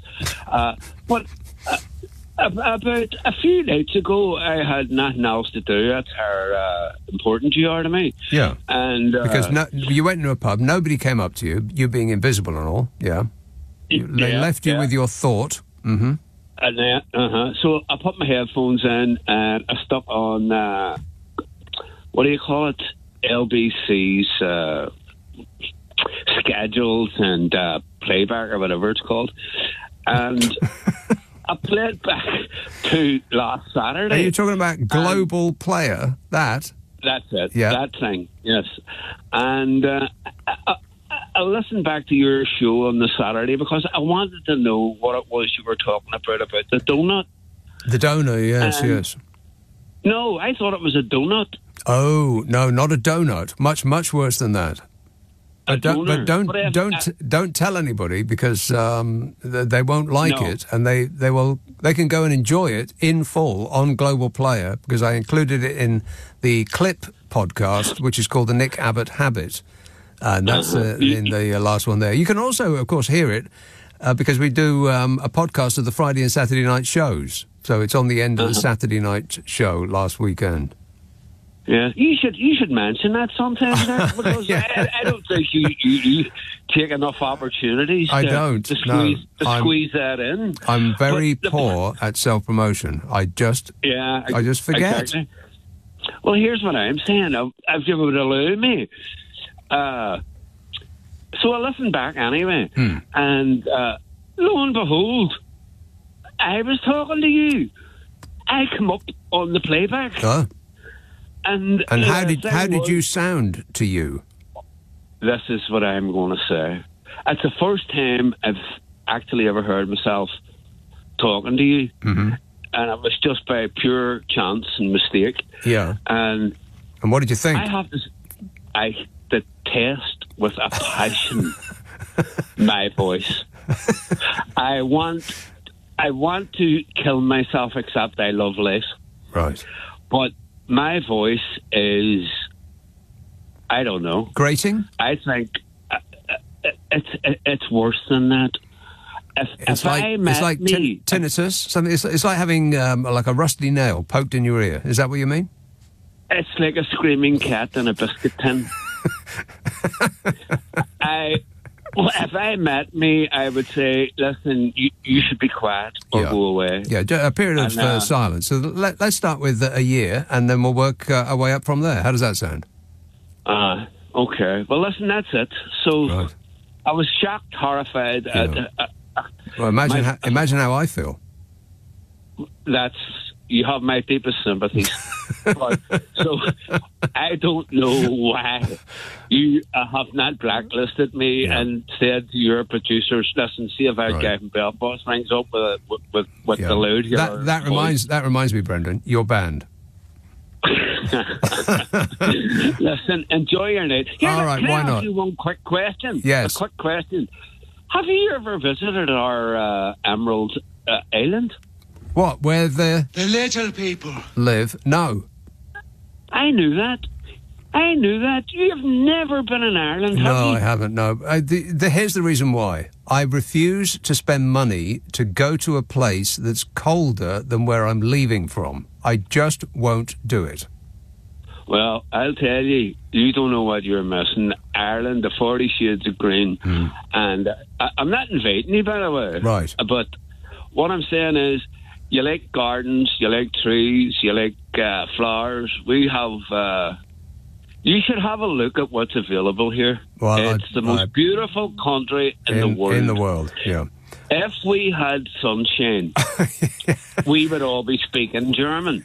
Exactly. That's what I'm saying. I'm not going to anywhere that rains more than where I'm leaving from. I just won't do it. Well... All right. Okay. You've given me something. Talking to you. Yeah, you give me. Well, it was awful hearing from you, Brendan. I really mean that. Thanks a lot, mate. Nick Abbott on LBC. Call 0345 6060 973. Some nobody. 0345 6060 973. This text says, Nick, did you hear that Orange Jesus released a new perfume collection for men and women? It's called Fight, Fight, Fight. It costs $200 and has been voted as a very weak performance. Perfume performance. That doesn't make sense. I think you've got the germ of something there, but not quite it. Kath in North Wales texts, £300,000 worth of cheese has been stolen. Are these cottage pie texts a confessional cry for help? You'd have to have been listening to the beginning of the show or yesterday's show to have any idea what that was about. I can barely remember myself. Here's a call in Maidstone. Hello, Rob. Hello. Rob. How are you? Great, mate. So I thought we could talk about the rainbow poppies. Oh, I've got detailed files. Well, you see, no, because I've had a few military lovers in my time, and as one of them told me, if you took all the puffs out of the army, we couldn't defend the Isle of Wight. But on a more serious note, yes, I think people don't understand. Back in the 80s, I had a boyfriend who was a Royal Marine who'd been at the Falklands and in Northern Ireland. And a couple of years later, it was discovered he was gay, and he was kicked out with a dishonourable discharge. He lost his pensions and his medals. And another friend of mine was a paratrooper. He developed AIDS, and he was dishonourably discharged, so he didn't even get a medical discharge, and died without any of the support networks that anyone would normally expect, and with no money. Yep. So we really need to... I get that there are certain people who find this so offensive, but gay people have been in the military as long as we've had a military. Yeah, well, I understand that. And I find it... I cannot understand why in this day and age people find this such an insulting thing, that we recognise that gay people have given their lives for this country as well as straight people. Yeah, it's usually the people who haven't done any of the above who are making the most noise about what you just described. Yeah. So I thought, I tell you, I would try and be humorous to start, but it actually really quite upsets me. Yeah, as it should. Because I know of people who have gone to their graves in disgrace because of the laws we used to have, and now we can't even remember them as the service personnel that they really were and the brave men who went to serve our country. Yeah, well, we've only just forgiven Alan Turing, for crying out loud. And we haven't really forgiven him because we still had Conservative MPs who wanted to vote against him getting a pardon. Yeah, no doubt. As the more things change, the more they stay the same. Yeah, ain't that right? Yeah. Yeah. All right, good work, cheers, Rob. Cheers, thanks for that. Yeah, outrage erupted after the Royal British Legion announced a new pin that paired the red poppy with the multicoloured Progress Pride flag. Or, as it was written, Fury as colourful badge is offered for sale beside the usual red one. The flag, which includes elements representing binary, intersex, trans and other marginalised communities, was selected over the more traditional rainbow flag, which would have been perfectly fine with the right-wing press, yes? No. Of course not. A spokesmodel for the organisation said that the pride flag is widely accepted as the most inclusive symbol for sexual orientation and gender identity, but as any fool know, being inclusive is woke, and being woke is bad, and we're all just so very angry we could scream. Veterans and campaigners have taken to social media to voice their anger over the badge. Really. Unhinged anger on social media. That is a surprise. The flag, which includes elements representing binary, intersex, trans and other marginalised communities, was selected over the more traditional rainbow flag. A spokesperson for the organisation defended the decision by saying the pride flag is widely accepted as the most inclusive symbol for sexual orientation and gender identity. And military personnel with those particular identities were thrown out of the armed forces in disgrace if they were found out to be who they were until the year 2000. All through the 2 world wars and all the little ones we engaged in, if you were found out, you'd not only get thrown out of the military, you'd go to jail for 2 years just for wanting to serve your country. So this small acknowledgement wouldn't upset people, would it? Yes. You bet it would. A randomly selected, very angry veteran called Jeff said, "This is another pointless and deeply offensive exercise in wokeism." Okie dokie. Okie dokie. Another person said, "Your pin linking the poppy with the pride flag is misconceived and is causing deep upset." Yeah, but only to those that get upset at the sight of colours. So that very important story over furious anger again. Poppy, with colourful addition to recognise those who served without being recognised, goes on sale alongside the usual poppy, and men all over the country blow their tops like they've just been forced to sit through drag time story hour dressed in stockings and suspenders. It doesn't affect you. The usual poppy is still available. Stop getting triggered so easily. It'll be better for your heart, and you'll probably live longer.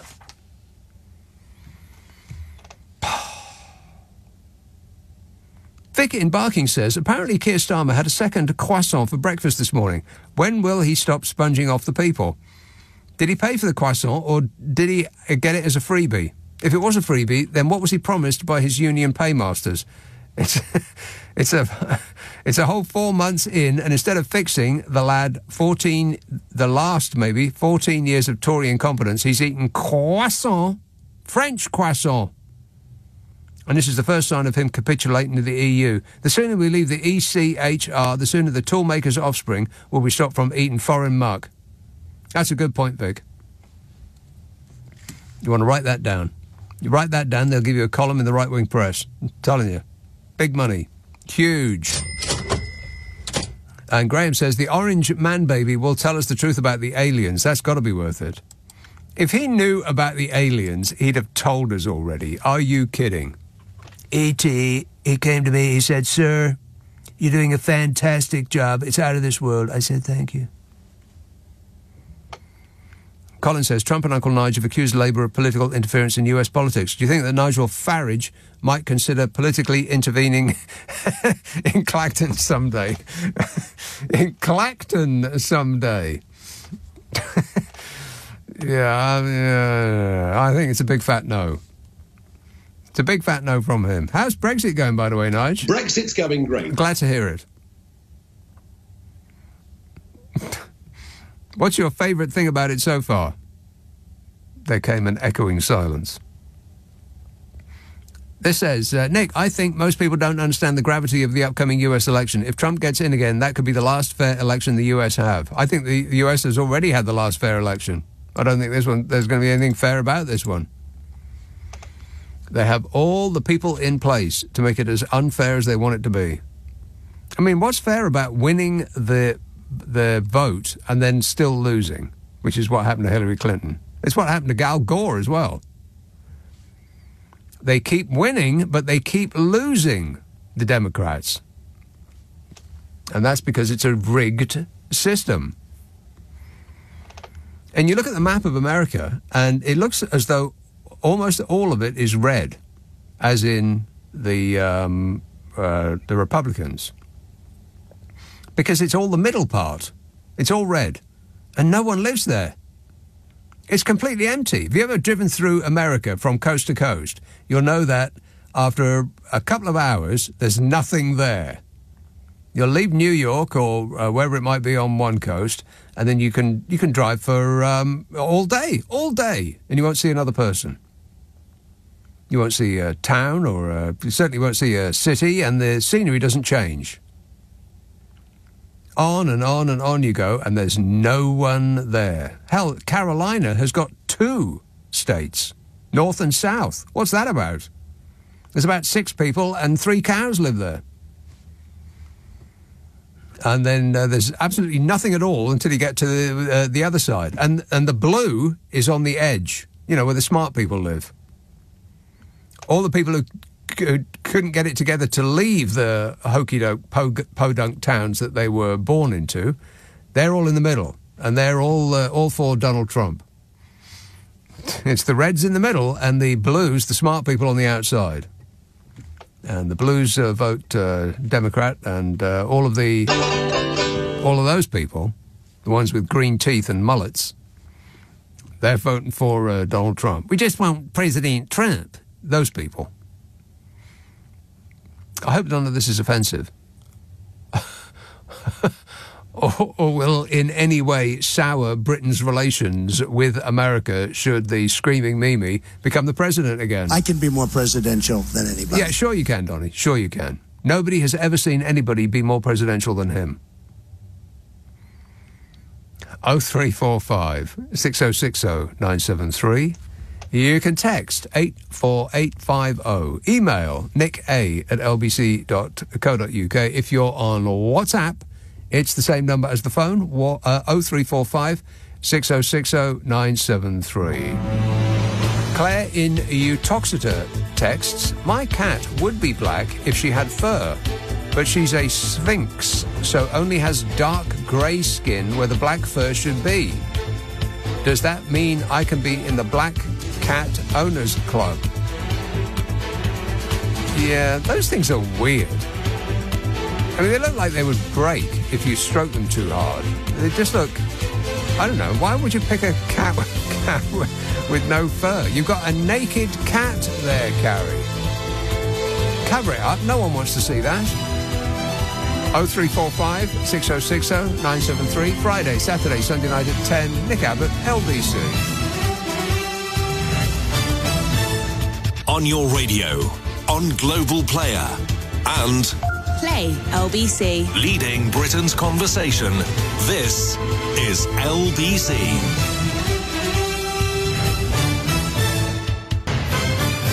This is LBC from Global. Leading Britain's conversation with Nick Abbott. Yeah! Dude!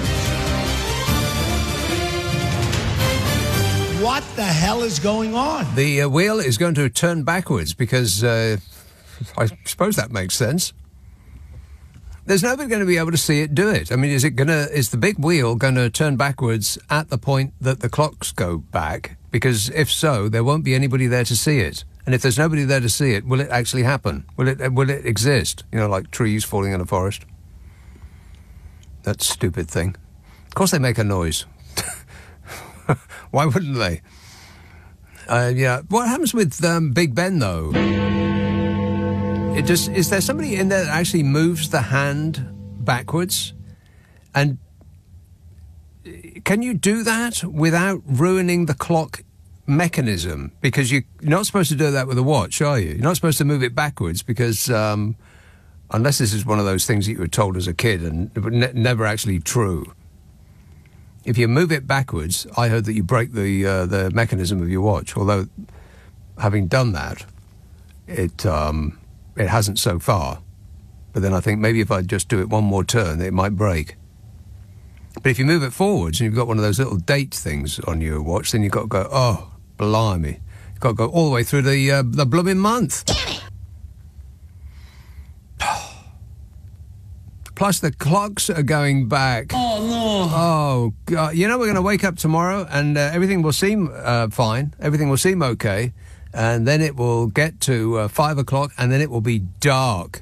5 o'clock. I can't stand it. Why? Just to appease some cow fondlers. Farmers. Not fondlers. Andy says, why does everybody keep saying that Donald Trump is dangerous and a threat to democracy? Biden has been asleep. Sleepy Joe. He's done nothing for world peace for 4 years. Putin has invaded another country. China are ATIing Taiwan. Israel are out of control in the Middle East. Muslim and Spanish votes are going to Trump, and people were better off under his presidency. Both sides are putting out fake facts during this campaign, just saying. Says Andy. Andy, would you like to buy a full stop? No. No, I didn't think you did, no. He doesn't do full stops. He just speaks in huge sentences. Shall I read that again? No, I ain't going to read that again. No, didn't make sense the first time, probably won't the second time either. This says Parliament's clock mechanics will disengage the electric motor driving the hands, set the hands to a new time, and then re-engage the motor, ensuring that the hands are rotating to the correct time again. Well, even if that's not true, it does sound plausible. Parliament's clock mechanics will disengage the electric motor driving the hands. Now, do they do that at the... Because they must be on, double, triple time. And they'll get an extra hour. Blimey, they'll be coining it in, won't they? I'm going to drive by there a little later on and shout at them, give them grief. What time is it? What time is it? Hey, mate, you know what the time is? Like that. Regent's Park. Hello, Vance. Hello, Nick. It's lovely to hear your programme. It cheers me up very much. Thanks, Vance. Okay. I've only got a few react comments to make, not anything terribly original. Okay. But one of your earlier callers this evening asked whether there had ever been a closer US election campaign than the present one. Right. There has been, when Al Gore was running against J.W. Bush, Bush won by only 537 votes. Absolutely. 537 votes. This is another one of those times where the Democrat got more votes and lost anyway. That's right. Yeah, exactly. It had to go to a court case, but it was really razor thin, that was. That was the hanging Chads, wasn't it? Yeah. Yeah. Yeah, exactly so, yeah. Which sounds like a racist crime, but it isn't. Yes, exactly. Or an exotic fruit or something. Yeah. Perhaps. And then a couple of weeks ago, you mentioned a Triumph Stag, and you said it was a beautiful car. Oh, the Triumph Stag. Oh. What a great-looking car.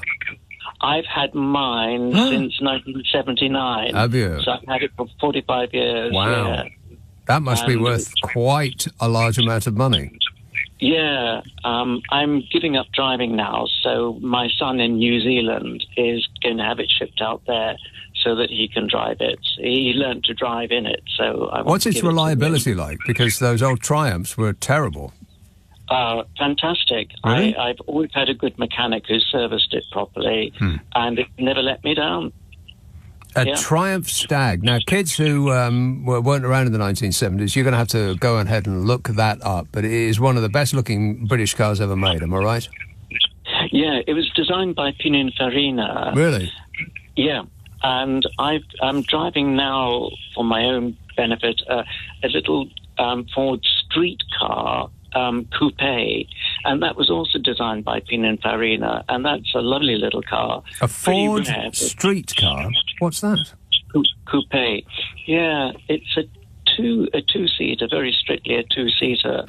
And I think only 2,500 were ever made in the Pininfarina design studio.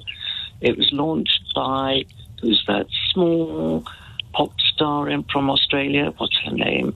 Kylie Minogue. Yeah, that's right. She's, That's right. Yeah, she is quite tiny, yeah. Yeah, she is quite tiny, and my car is tiny. But the Stag is going to New Zealand. Now, is it a Stag? Has it got a hard top, or does it have a rag top? Both. It's both? Yeah. So you've got the T-bar. Yep, that's right. Yeah. And the youngling who is my glamorous assistant next door has just popped a photograph of an old Triumph Stag on my screen and says, "Is this it? If so, it looks bang average." Bang average. The kids today, what a disappointment they are, eh? No way.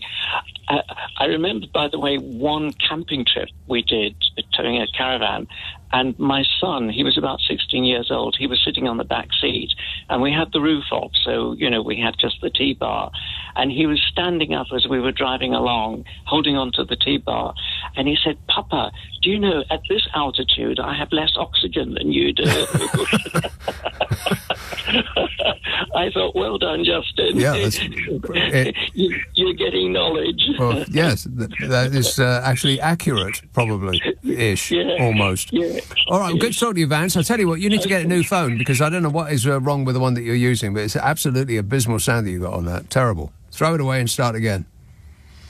0345 6060 973. This text says, "I have to confess, though, I am pro-Trump. Sorry about that. Below, I am sharing Forbes' list of celebrities supporting Harris and Trump. Mel Gibson for Trump." It's quite a long list, as you will see. Well, I don't have the list in front of me because it hasn't been cut and pasted for my pleasure. But I think we can stop at Mel Gibson for Trump. I don't think we need to read any further. Mel Gibson. Donald Trump has got Mel Gibson, Ted Nugent, and Kanye West. Whoop-dee-dee-scoop poop. I don't think we really need to know any further, do we? I mean, if we didn't know anybody that was supporting Kamala Harris, I think an undecided would have already made up their mind. Mel Gibson, you've got to be kidding me. He does seem to collect the world's worst people. I think he's got John Voight as well. God. Cranks and they're just weirdos, all of them. I mean, look at the rallies that he has, Donald Trump. Every single person that shows up to those rallies looks like there's something wrong with them. No offence. This text says, stop turning cottage pie into a lasagna. Instead, add a big spoon of mint sauce into the meat and leave the mash alone. Game changer. Well, that sounds pretty good too. A big spoon of mint sauce into the meat. And then don't put any cheese in the mash. Well, you could do both. You could put cheese into the mash. I'm not sure about the mozzarella on top, but definitely Parmesan on top of that. Do like a little one of those, and then a little one with mint sauce into the meat, and leave the mash with no cheese in it. And then, do a taste test. That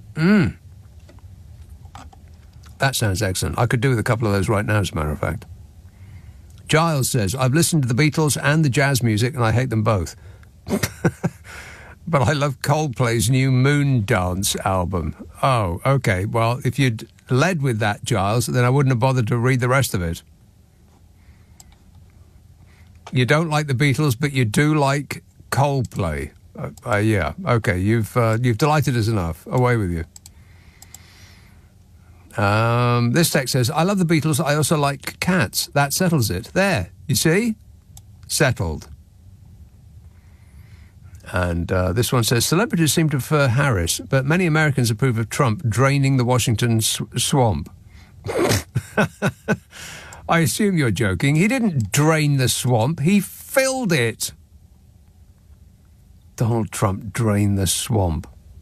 If he didn't drain the swamp in his first 4 years and filled it with some of the world's worst people, then he certainly ain't going to do it if he's given another go at it. Is he? Drain the swamp.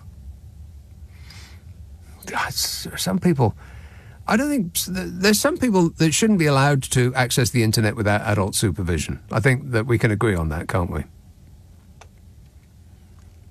Jerry says, to add to all your cat storytellers tonight, I had an old cat too, then it died. I've now got a dog. If anything changes with the dog, I'll message you again. Well, I'm hoping not to hear from you for a good long while, Jerry. Thanks for the update, mate. 0345 6060 973. Now, you have to remind me that I've already done the Boris Johnson thing, so that's good. I got that out of the way. I did the Poppy thing, so that's good as well. But I also want to do the Manchester United, Manchester City thing, the Banter Bouncers, Smoking and Youth Movement. I want to at least try and get through that. Nick Abbott on LBC. Call 0345 6060 973. What number are you calling from? 0345 6060 973.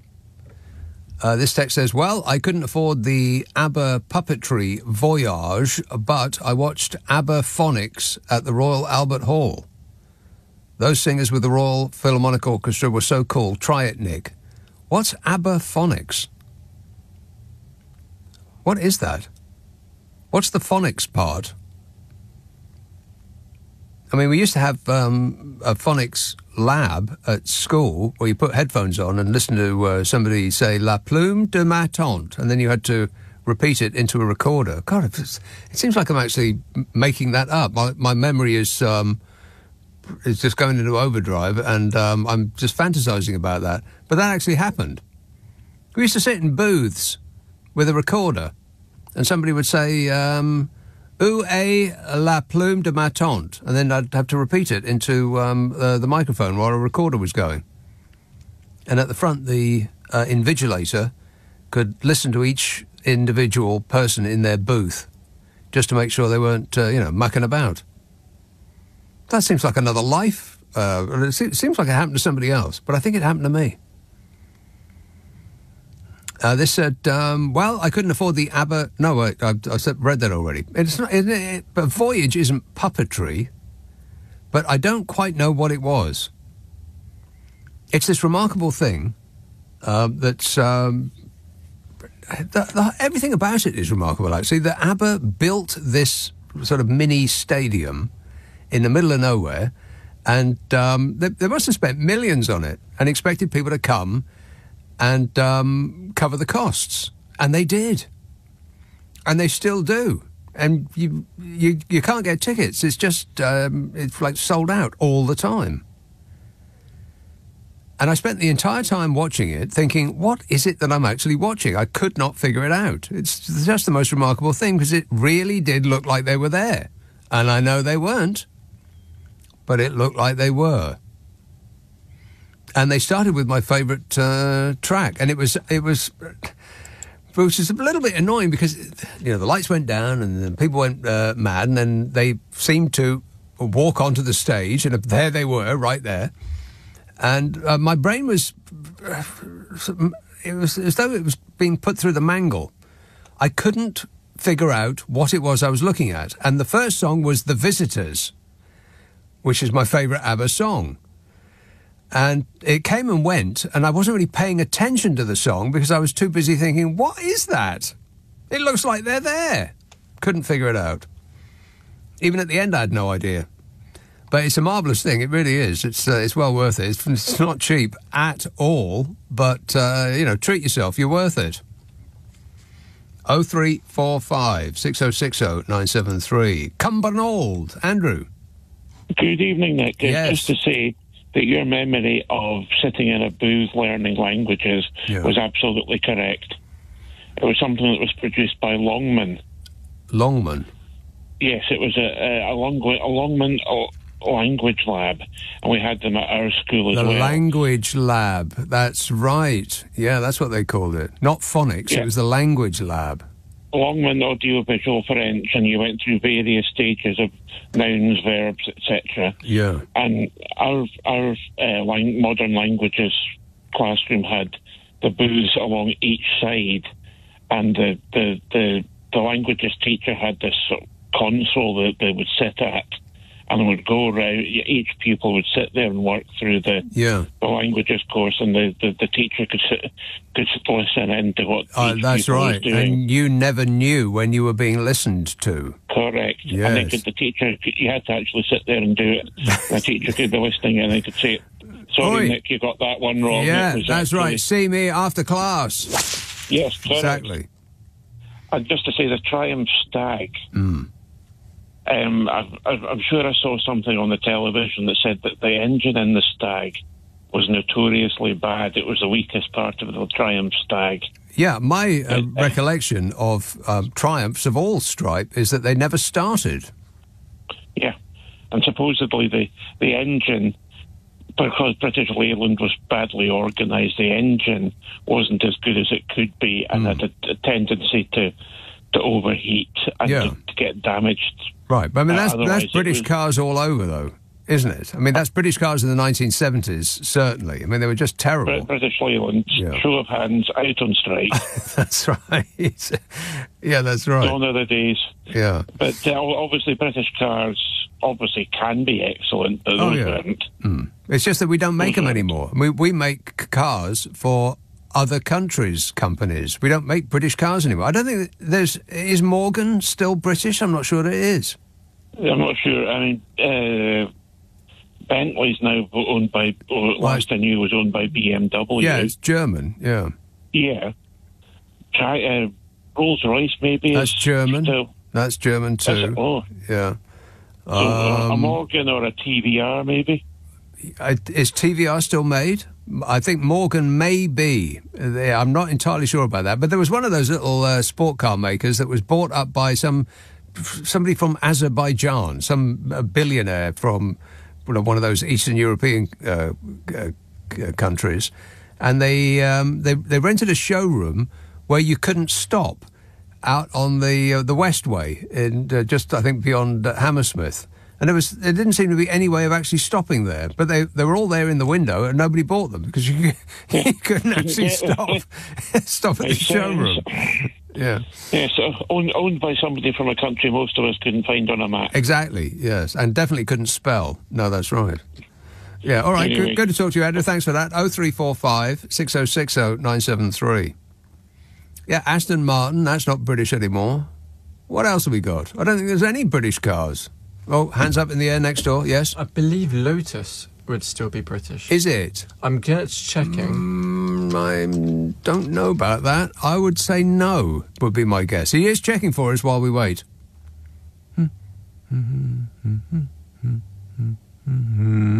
Your call is important to us. An operative will be with you shortly. We are experiencing a large volume of calls. Hand up in the air again, yes? It was recently bought by a Chinese company. Yeah, I thought that it was Chinese. No, I don't think we got anything. I don't think there's anything British that you would associate with being British that is actually British anymore. I think we sold the lot. Well, hell, I mean, when you sell your water, there really isn't anything left, is there? Crying out loud. And Thames Water, they just got £3 billion squirted up them at probably a massive interest rate that us lucky dopes who pay taxes will have to stump up for, I bet. Betcha. That's why your bills will be going up. It's because these geniuses can't make a profit on life's essential product sold as a monopoly. They can't make a profit on that. But, you know, we've got to pay these executives the big money in order to get the very best. That's right. This text says, orange wine, are you thinking of Iron Brew? No, I am not. This one, Nick, if you love movies where $100 million worth of stuff has exploded for your enjoyment, but you haven't watched more than 10 minutes of John Wick, you simply must watch that one and then chapters 2, 3 and 4. They are spectacular. Well, are they? Okay, well, maybe I was just in the wrong mood. I gave the first John Wick 10 minutes and it looked to me just like some bloke was just walking through a building shooting people. There didn't seem to be any story. There just wasn't anything to it. It was like he's just shooting people all the time. And I thought, really, is this going to be like 2 hours of him just shooting people? A little smidge of a story would be nice. And so I gave up. Maybe I gave up a little bit too quick. All right, I'll put it on my list. 0345 6060 973. Bracknell. Hello, James. Hello, good morning. James. You were talking about the clocks changing at Big Ben, and literally, just as you were saying that, I was at the base of Big Ben, and they've already changed it. What? They've already changed it. It's gone back an hour already. Is that true? Yes. Well, I've just sent you a photo. Yeah, a photograph. Okay, well, I must see evidence straight away, if not sooner. Well, that seems alarming because people rely on Big Ben to tell them what the time is, and now it is lying about that. Absolutely. It's blacked out, but it's changed by an hour. Oh, they blacked it out. Right. I saw from up on high. There's a bar in a hotel near Trafalgar Square, and from the top you can see Big Ben off in the distance. And about a year, or maybe it was a couple of years ago, in the middle of winter, Big Ben turned into a giant light show. The whole of the sort of upper end of the clock where the dial is, but below the dial and to the top, they had LED lights all over it, and they went from red to blue to green and, you know, all the colours of the rainbow. Groovy. And I only saw it once, and it wasn't part of a show or anything. It was like they were testing it out, and I never saw it again. Not even for New Year's, when I thought they were definitely going to use it, because why else would they install a light show on Big Ben and then not use it? But it's the only time I've ever seen it, and I wasn't drunk. And I saw it with my own eyeballs, and there were other witnesses there. In fact, I got pictures. And they should do it more often. Well, yeah, they should try it out once in a while. Yeah. All right, well, thanks for the good news there, James. The clocks have already gone back. You believe that? They've jumped the gun.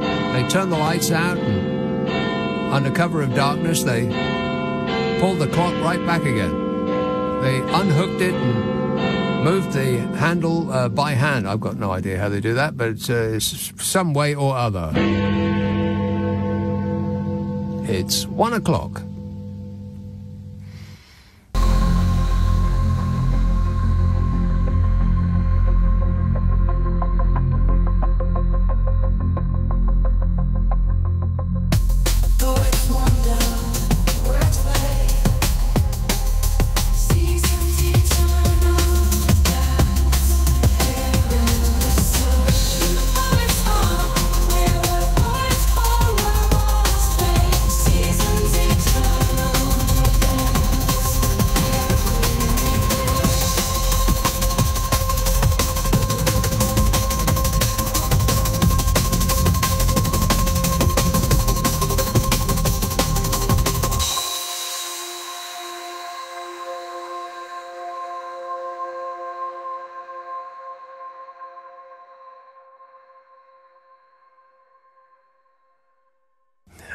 Cole text, Nick, you are so right about Miles Davis. I would suggest Maiden Voyage, Herbie Hancock, or Blue Train. John Coltrane, to use your to lose your jazz virginity to. Yeah. No, don't go. Yeah, I mean, all of those are excellent, of course, but we're talking about newbies. We're talking about people who are approaching jazz thinking that they're not going to like it. So just ease yourself in. Miles Davis, Kinda Blue. It's the jazz album that people who don't like jazz like. And if you don't like that, then, well, you just might as well hang up your headphones, because there's nothing that anybody, even an expert, can do to help you. 0345 6060 973. Jerry says, I think Elon Musk is vying to get Agent Orange elected so everyone in the world will book one-way tickets to Mars on his rockets. Sort of Musk version of Ryanair. The outside toilets are a bit of a worry, but a small price to pay to escape the orange man, says Jerry. Well, book me a one-way ticket as soon as it's available. Would you go into space on a rocket provided by that man? No. No. Would you get into a cab in a car provided by that man? No. No. Joan in Putney says, I hate them too. Hate what? Read on and might find out. My son got one of their tablets through... Oh, those people. My son got one of their tablets through a well-known network. 9 hours and 9 A company agents later... Oh, I get it. Right. 9 hours and 9 of the company's agents later, he was given the returns number that the network needed for them in order to cancel the contract and get something else.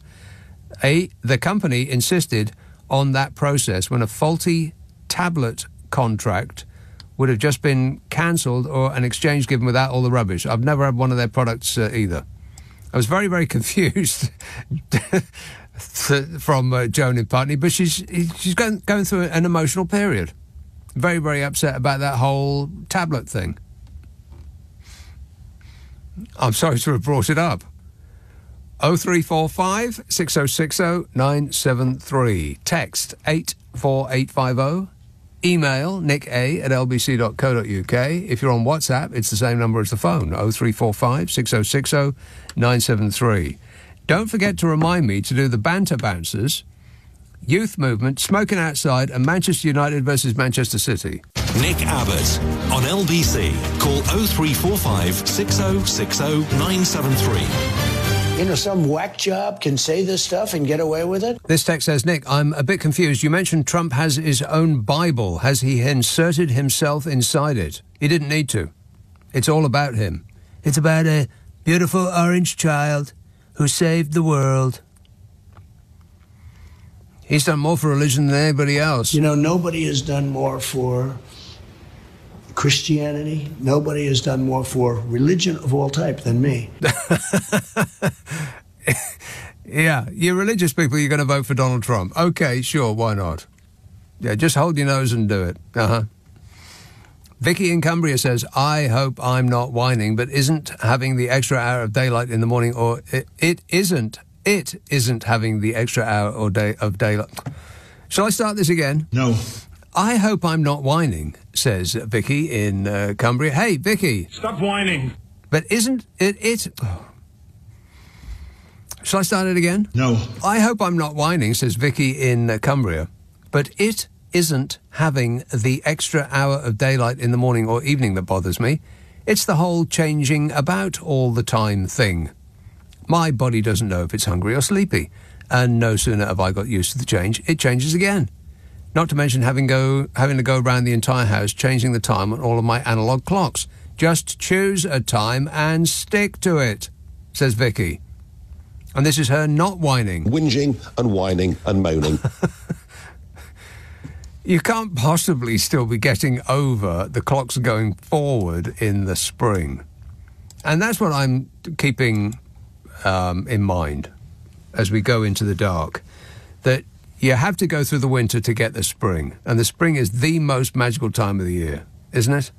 And you don't get that if you don't go through the misery that we're about to be plunged into for the next, November, December, January, February, March. Five months. Oh, no. Okay, and now I'm getting depressed again. Highgate. Hello, Andrew. Oh, hi. I've got a really good mind to cars. Terrible line, Andrew. Have you got a landline? I got a landline. Can you not hear me? Oh, that's terrible. No, I'll tell you what. We'll try and call you back. Another satisfied customer. The despair in his voice. He's got something very, very important to impart. While we try and get him back, let's talk to, let's see now, Scarborough. Hello, Tracy. Oh, hello, Nick. Tracy. Thank you for taking the call. Hello. I was just wondering if you might be amused as I was about a conversation I had recently with a water company. So the emergency stopcock outside was inoperable, so I thought I was being helpful and letting them know.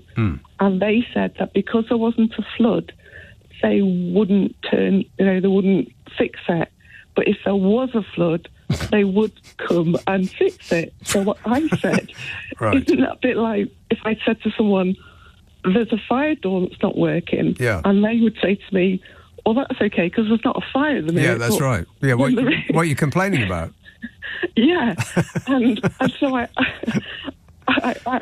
thought it was written, and when I asked him why, he said it was because so many people have been complaining that they've changed the policies so they don't have to come up and fix them problem anymore. solved. It's like a lot of people are shoplifting at the moment, and it's causing a crime wave. So all we have to do is simply make shoplifting legal.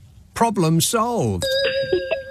I know, yeah. And then if you wanted to escalate it, but they would look at it. So it's like them just changing the policies and then marking their own homework.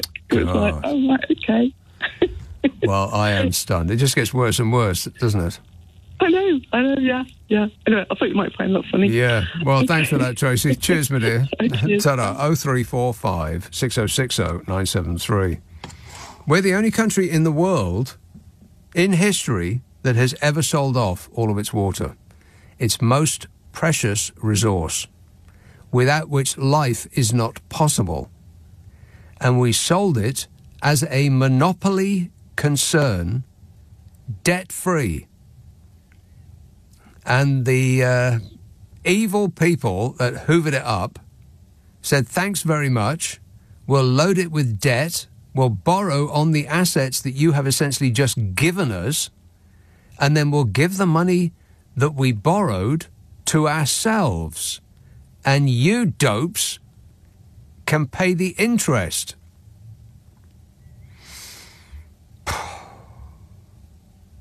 Thanks a lot, Margaret Thatcher. I mean, good grief. What a country, eh? I mean, you couldn't make it up. Nick says, the Beatles' She's Leaving Home is such a beautiful song. As for jazz, my favourite artists are Louis Armstrong, Coleman Hawkins, Bix Beiderbecke, Chet Baker, Clifford Brown, Jerry Mulligan, and especially Sidney Bechet. Well, thanks for the information there, Nick.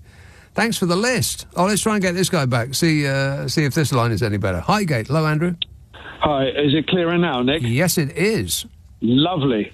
And lovely to speak to you. I've got such a good mind, such a rough time I'm having. So by this time of night, I'm absolutely knackered.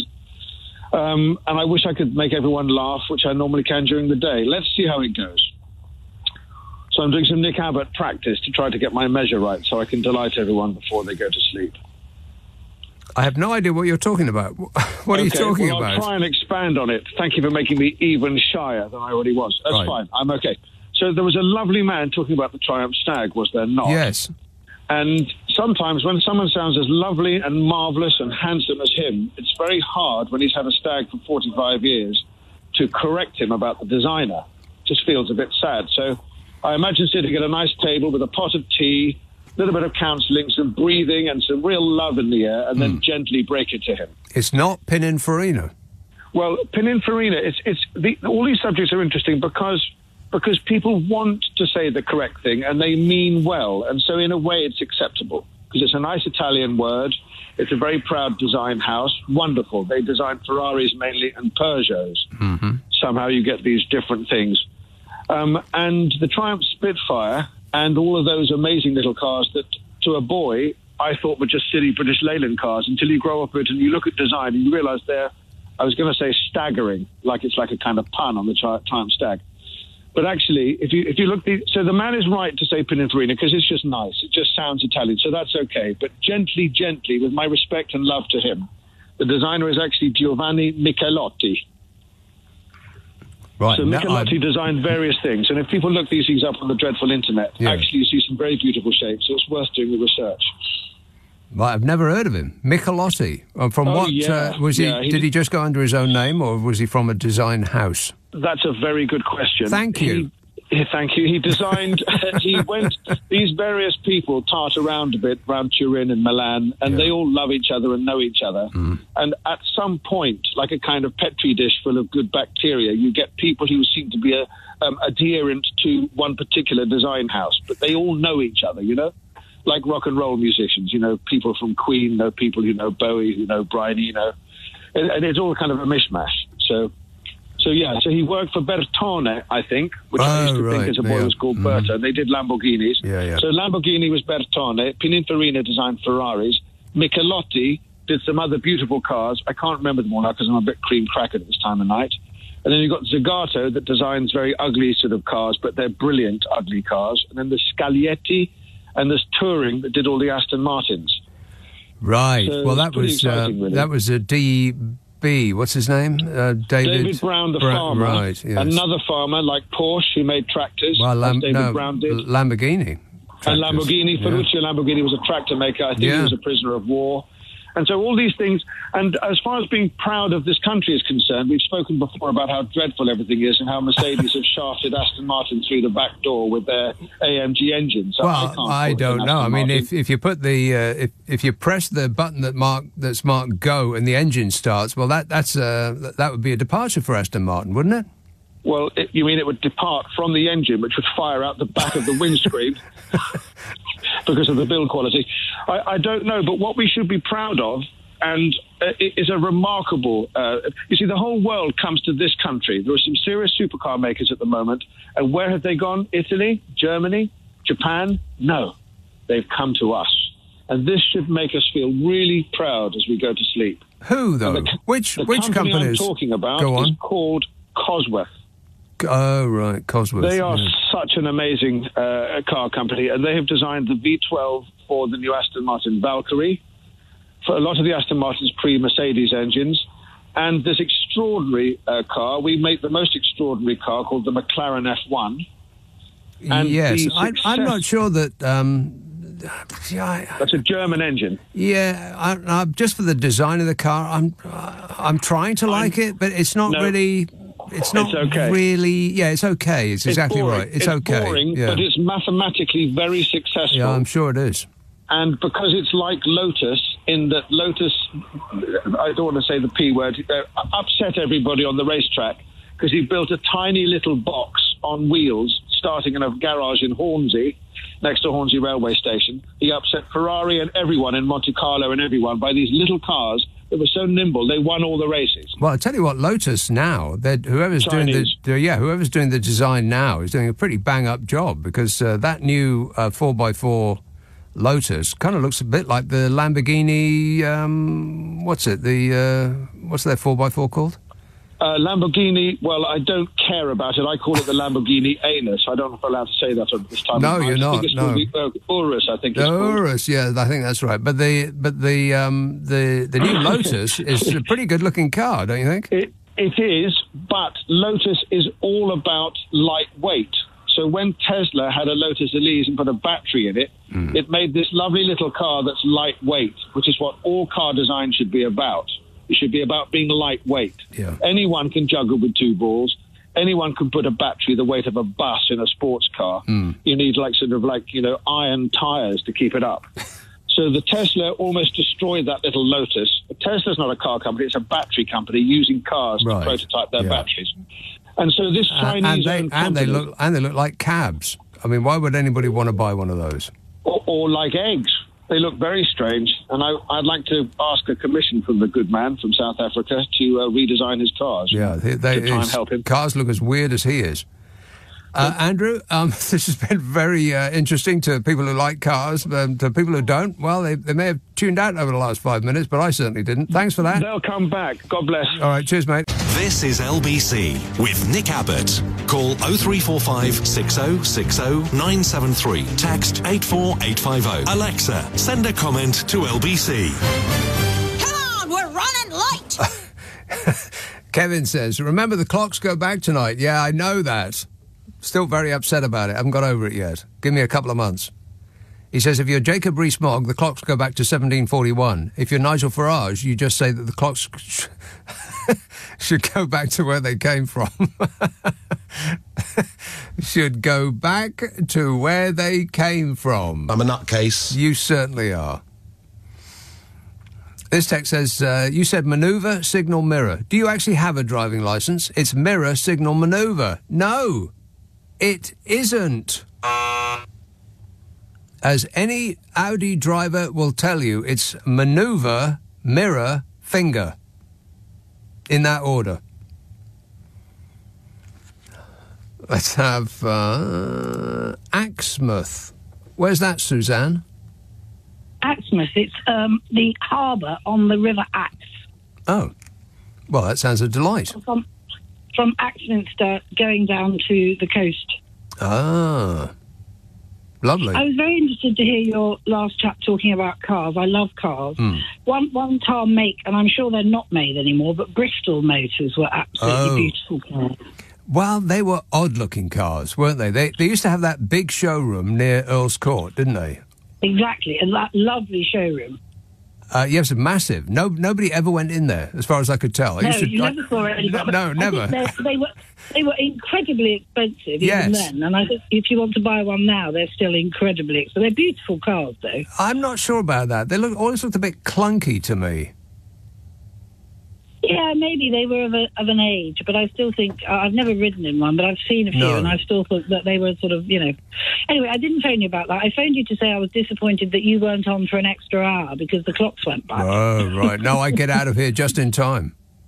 Going on about Trump, honestly, can you believe that they're even thinking of electing him again? No, that it's so close is just beyond belief. It just blows my mind. Who are these Americans that think that he's a good idea? They're Americans who don't really think very much. I'll sum it up for you. This is broad strokes, and I don't mean to offend a little bit, but not a lot.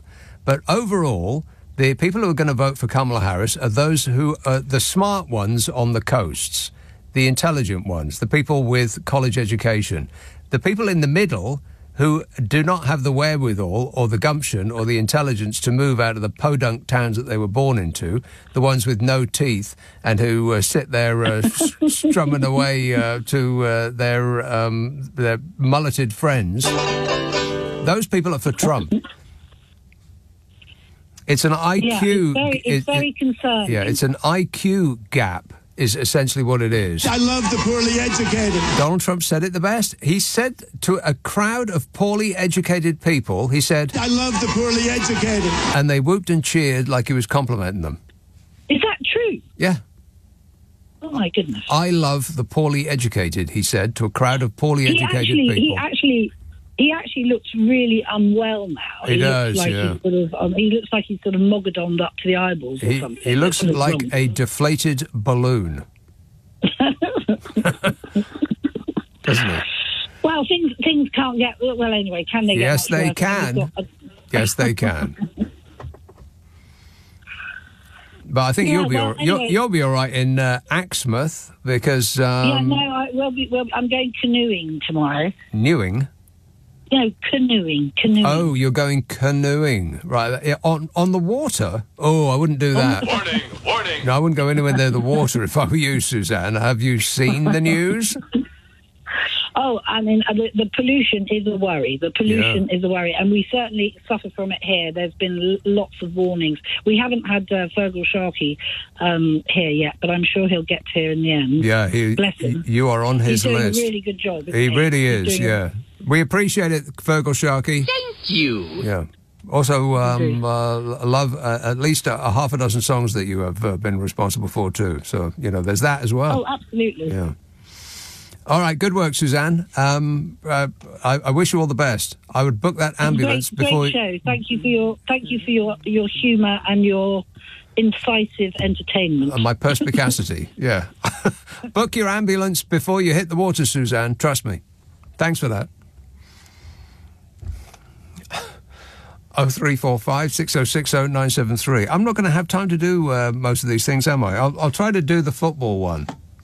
But first, let's take this call in Bodmin. Malcolm. Oh, hello, Nick. Yes, sir.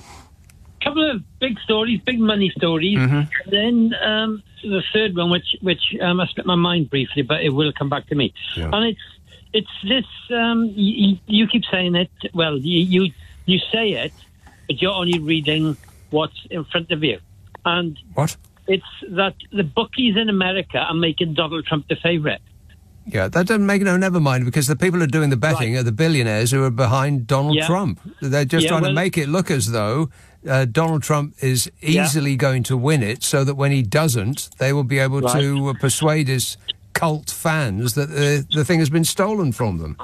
I think I may have mentioned this to you previously, but what is it that brings odds down, Nick? Pardon? What is it that brings odds on an event down? So, a football team. What brings the odds down? I'm not really into betting, but I would imagine it's the increased likelihood of it happening. Well, right, that's one thing. But the other thing is more money on it. So the bookies think, hang on, there's something happening here. Right. Everybody thinks this team are going to win, and they probably will because they're good, blah, blah, blah. Yeah. Well, one person bet 30 million on Trump. Right. And it is, as you said, it is literally a ploy that they're playing the bookies, and they're playing, more importantly, they're playing the media, Nick. Yeah. Right, exactly. That's what they're playing, yeah. They're playing the American public to make it appear as though Donald Trump is going to win it in a landslide, and when he doesn't, the stunned shock reaction is going to propel Donald Trump over any complaints that he actually didn't win. They'll just be able to blast through that because they'll say, look at all the betting. So that's proof. Yeah, but not only that, the theory is that the suckers, they think, well, if everybody is backing him, he's a winner. And Trump fans, they only like winners. He tells them he's a winner, therefore they back him. Well, that's the most extraordinary thing about Donald Trump, because he has failed at every single business he's ever been in, despite and in order to persuade people otherwise, he just tells them... I've been successful in every business I've been in. He has been a failure in every single business he's been in, apart from one, and that is the business of television. He persuaded the American public successfully that he was a success, and he wasn't. And then two other things, right? very briefly, Nick, right? The one is, I mentioned to you a few weeks back, and it was about this stupid thing that Labour did in removing the heating allowance from old people. And I said, well, the stupid, all they had to do was say, we thought about it, but we're not going to do it. Yeah. We're not going to take the money off old people. Right. So we're going to add that to the national debt. But I then went further, and I said, if I was Rachel Reeves, I would have said that this 20 billion black hole, I'm simply going to leave it on the national debt. I'm not going to tax anybody in the country anymore. Yeah, so there's that. Yes. But the final story, Nick, is this. A certain host this afternoon, no names mentioned, and I'm not being horrible, but the host who is the host who is rightward leaning, shall we say, right? And it was a male, just as a bit of clarity. A male host said that the Conservatives left a positive balance after Major and Thatcher, right? Right, yeah. Now, the woman, look, Nick, they may well have done, but the point that the Tories and the right lie about is the fact that they left a surplus. In other words, the country wasn't in debt as it is now, 3 trillion. What they did was they sold the gas. Yes. They sold the water. Exactly right. They sold the post office. You They should have sold called that show, Malcolm, not mine. It's a little bit late now. No, but it's pertinent with you because the thing is, Nick, people get sucked in and Labour gets sucked in with their own strategy. Yeah. And it is simply the Tories. Okay. Yeah, but like I said, I Yeah. understand what you're saying, Malcolm, but you should have called that show, not this one. This text says, what about that story about Manchester City and Manchester United? All right, I'll see if I can squeeze it in. There's a prize-giving ceremony for the Ballon d'Or. It's called the Ballon d'Or. It marks the best footballers in the world. It's this week, and there's players nominated from Manchester City and Manchester United. Now, Manchester United have just been taken over partly by a billionaire. So naturally, they're having to cut costs because, billionaires aren't made of money. And so to get to the ceremony in France, Manchester City rented a plane to take their players and the associated staff there and back.